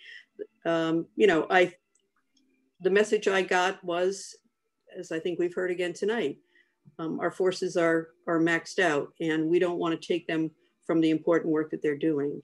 But again, if you have someone from the fire community that you would like to recommend, please feel free to share. And the next thing is you're saying that you want to put we're not doing a vote on this, correct? We can't do a vote on this tonight. No, we already adopted the resolution, and per that resolution tonight, we are naming the work group. And so if there are no other questions, I would like to make a motion to name the group. And I have the names, but if there are any other questions, I'd be happy to answer them. Hearing none, then Chair, I would like to move the following members to serve as the Council's Reimagine Troy Community Justice Services Work Group.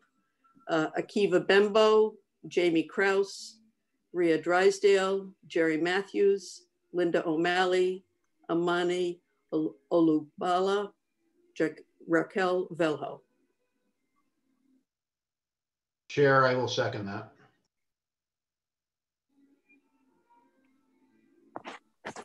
All in favor? We need a second. Oh. I think Ken seconded it. I just seconded. You got a second by Councilmember Zalewski.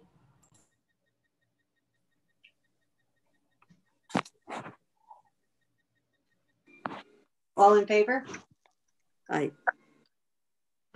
Aye.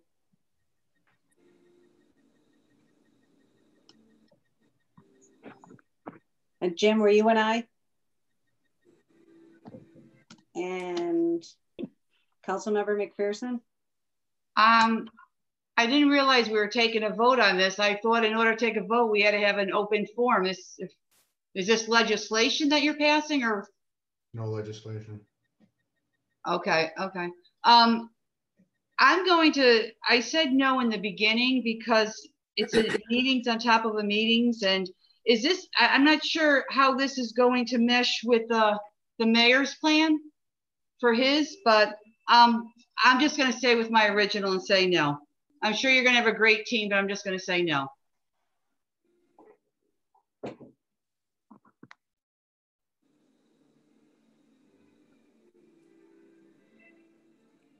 Sorry. It carries with a 4-1 vote.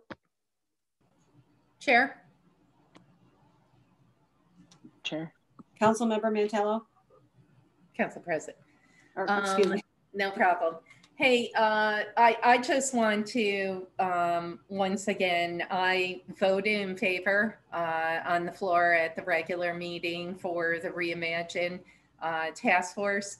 I expressed my concerns at that time because between the PORB, the Police Objective Review Board, the mayor's at that time pending task force under the governor's executive order, and the policy obviously being worked on with body cams, the policies in terms of our de-escalation and training, etc. My concern is how are all these going to mesh together? However, I'm always open to more public input, so I voted in favor of this, but I do just want to express my concerns with the amount of task forces. And, you know, I did see not a lot of folks really stepped up to the plate for the council's Reimagine Task Force. And this is in no slight to what everyone's trying to do. I really want to make that point, but it's hard for people to volunteer on a weekly basis. I believe that that's the mission of the task force, to meet weekly. And I know the mayor obviously is, you know, having a tough time trying to get some folks on the task force of the governor's executive order. So I just want to caution, I want to make sure that we're just not meeting to meet.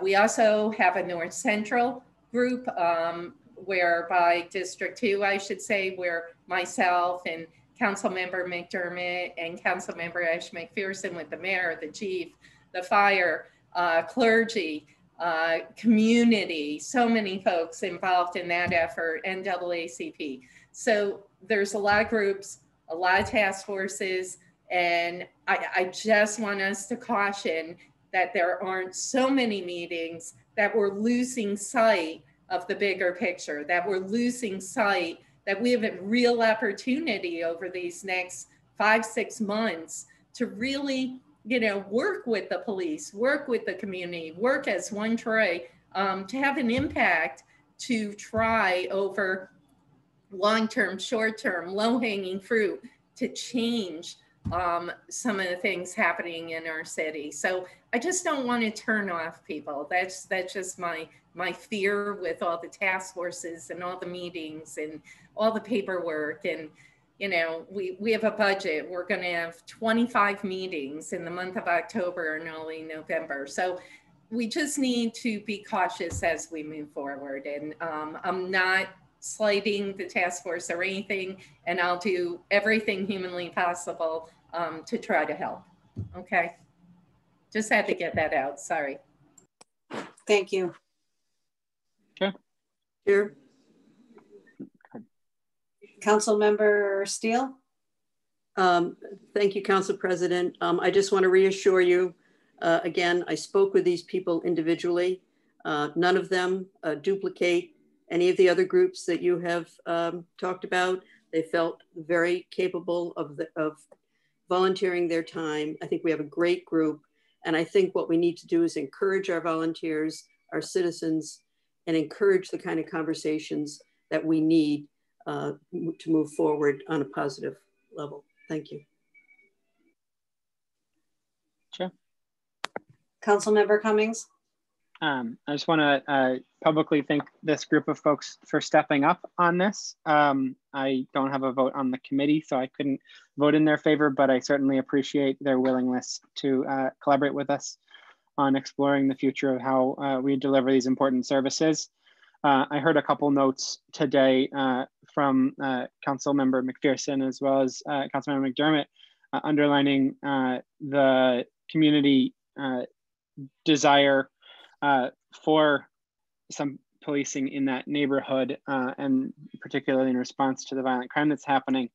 And I certainly hear that too. I wanted to also underline though, we hear similar calls from that community for enhanced lighting, enhanced recreation, enhanced access to jobs, enhanced vacant property abatement. There's a tremendous amount of work that needs to be done to build on our work in these communities and to enhance the public safety of everyone from all angles. And so certainly I want to express the support of this council and of this group to work in a holistic way to support these communities in building into ever safer and ever more secure communities and vibrant.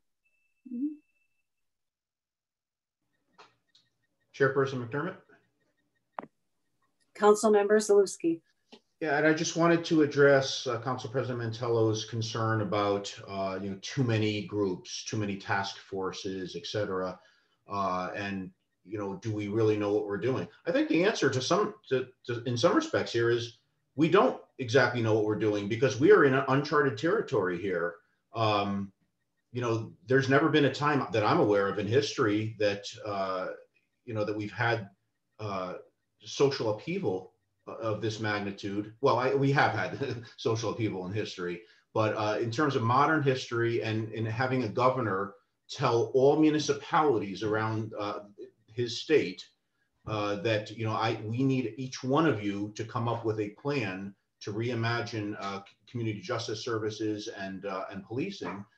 That, as far as I know, that hasn't been requested of municipalities before. So, we're doing the best we can for sure. And I feel like the plan that we've put forward, where the mayor, the executive branch is going to be working on this from their perspective, and the legislative branch has formed a work group, and we're going to be working on that from our perspective. And then I think, Council President, you asked, like, how are we going to be able to mesh? I feel like we will. I feel like everyone will come together at the end of this process. It's going to be a multiple months long process. We'll come together, and our work group will have the results of their analysis and their conversations, and the mayor's group will have the results of their conversations, and the PORB will have their input, and it will. I think it will come together because we have to make it happen. We have to make it happen. But yeah, we're in uncharted territory, so it's hard to say exactly how this is going to happen because we've never done this before. Thank you. Chair. Council President Mantello. Councilmember Cummings mentioned something, and I want to hit on it. Unfortunately, the majority decided not to put this on this evening's agenda, but when we're talking about quality of life, I had asked to talk about what I feel is super important and what I talked to the chief about, and that is kind of lower level, blighted buildings, things to that nature, kind of rising, and pride in our neighborhoods, what that impact has on our crime and violence and just a neighborhood quality of life feeling. So what I'd like to throw out there is something that Councilmember Ash McPherson, Councilmember Gully, targeted effort to hit quality of life in all 4 zones, which actually would be comprised of a community police officer, a code enforcement officer, a DPW, a DPU representative, a litter patrol officer, and a neighborhood representative from that particular zone, and the council member who represents that district to hit the blighted buildings, hit code enforcement, raise that pride in that neighborhood. If you walk through our neighborhoods, something very simple, the night Councilmember Cummings and all of us, many of us were there, and a group actually cleaned up the park at the end of Old Six while a vigil was happening for Aishan. So those things need to happen, but if we can use our forces to target block by block of quality of life improvements, we will see a turnaround and just a morale factor and a pride factor in our neighborhoods, which will then have an impact on violence and just neighborhood activity in terms of crimes. And I'm sorry, I will take any and all input. I hope I came across in terms of we want all volunteers, but guess what? We also want action. And what I'm hearing from a lot of folks in the neighborhood, yes, we'll meet every other week. We've been meeting since August, but guess what? we also want action. So simultaneously, we have to start hitting some of these quality of life issues in our neighborhood and meet. I have no problem meeting, but the action has to happen. Thanks.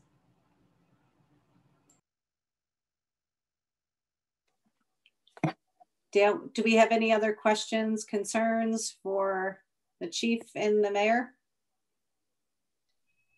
Chair, Councilmember Ash McPherson. I would just like to say thank you to Councilwoman Sue Steele. She worked very hard on this Reimagine, and I'm very happy. It's going to be a great group. I know it is. I'm just not there with her, as I said before, but I do commend her for working very hard on that. So thank you, Sue, or Councilwoman Steele. The work is just beginning. I hear you.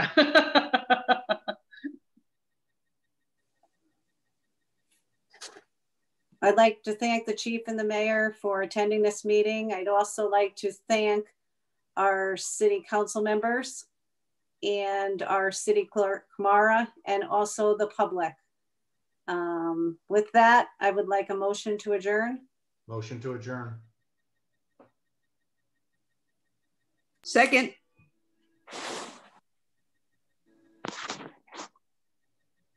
We have a vote to motion to adjourn our meeting. Made and seconded. All in favor? All in favor, sorry. Aye. And now you put your masks on. Thank you, everyone. All right, folks, we'll see you back on Thursday night, 6 p.m. Can't wait. Bye. Stay safe. Oh, Safe. okay. Right.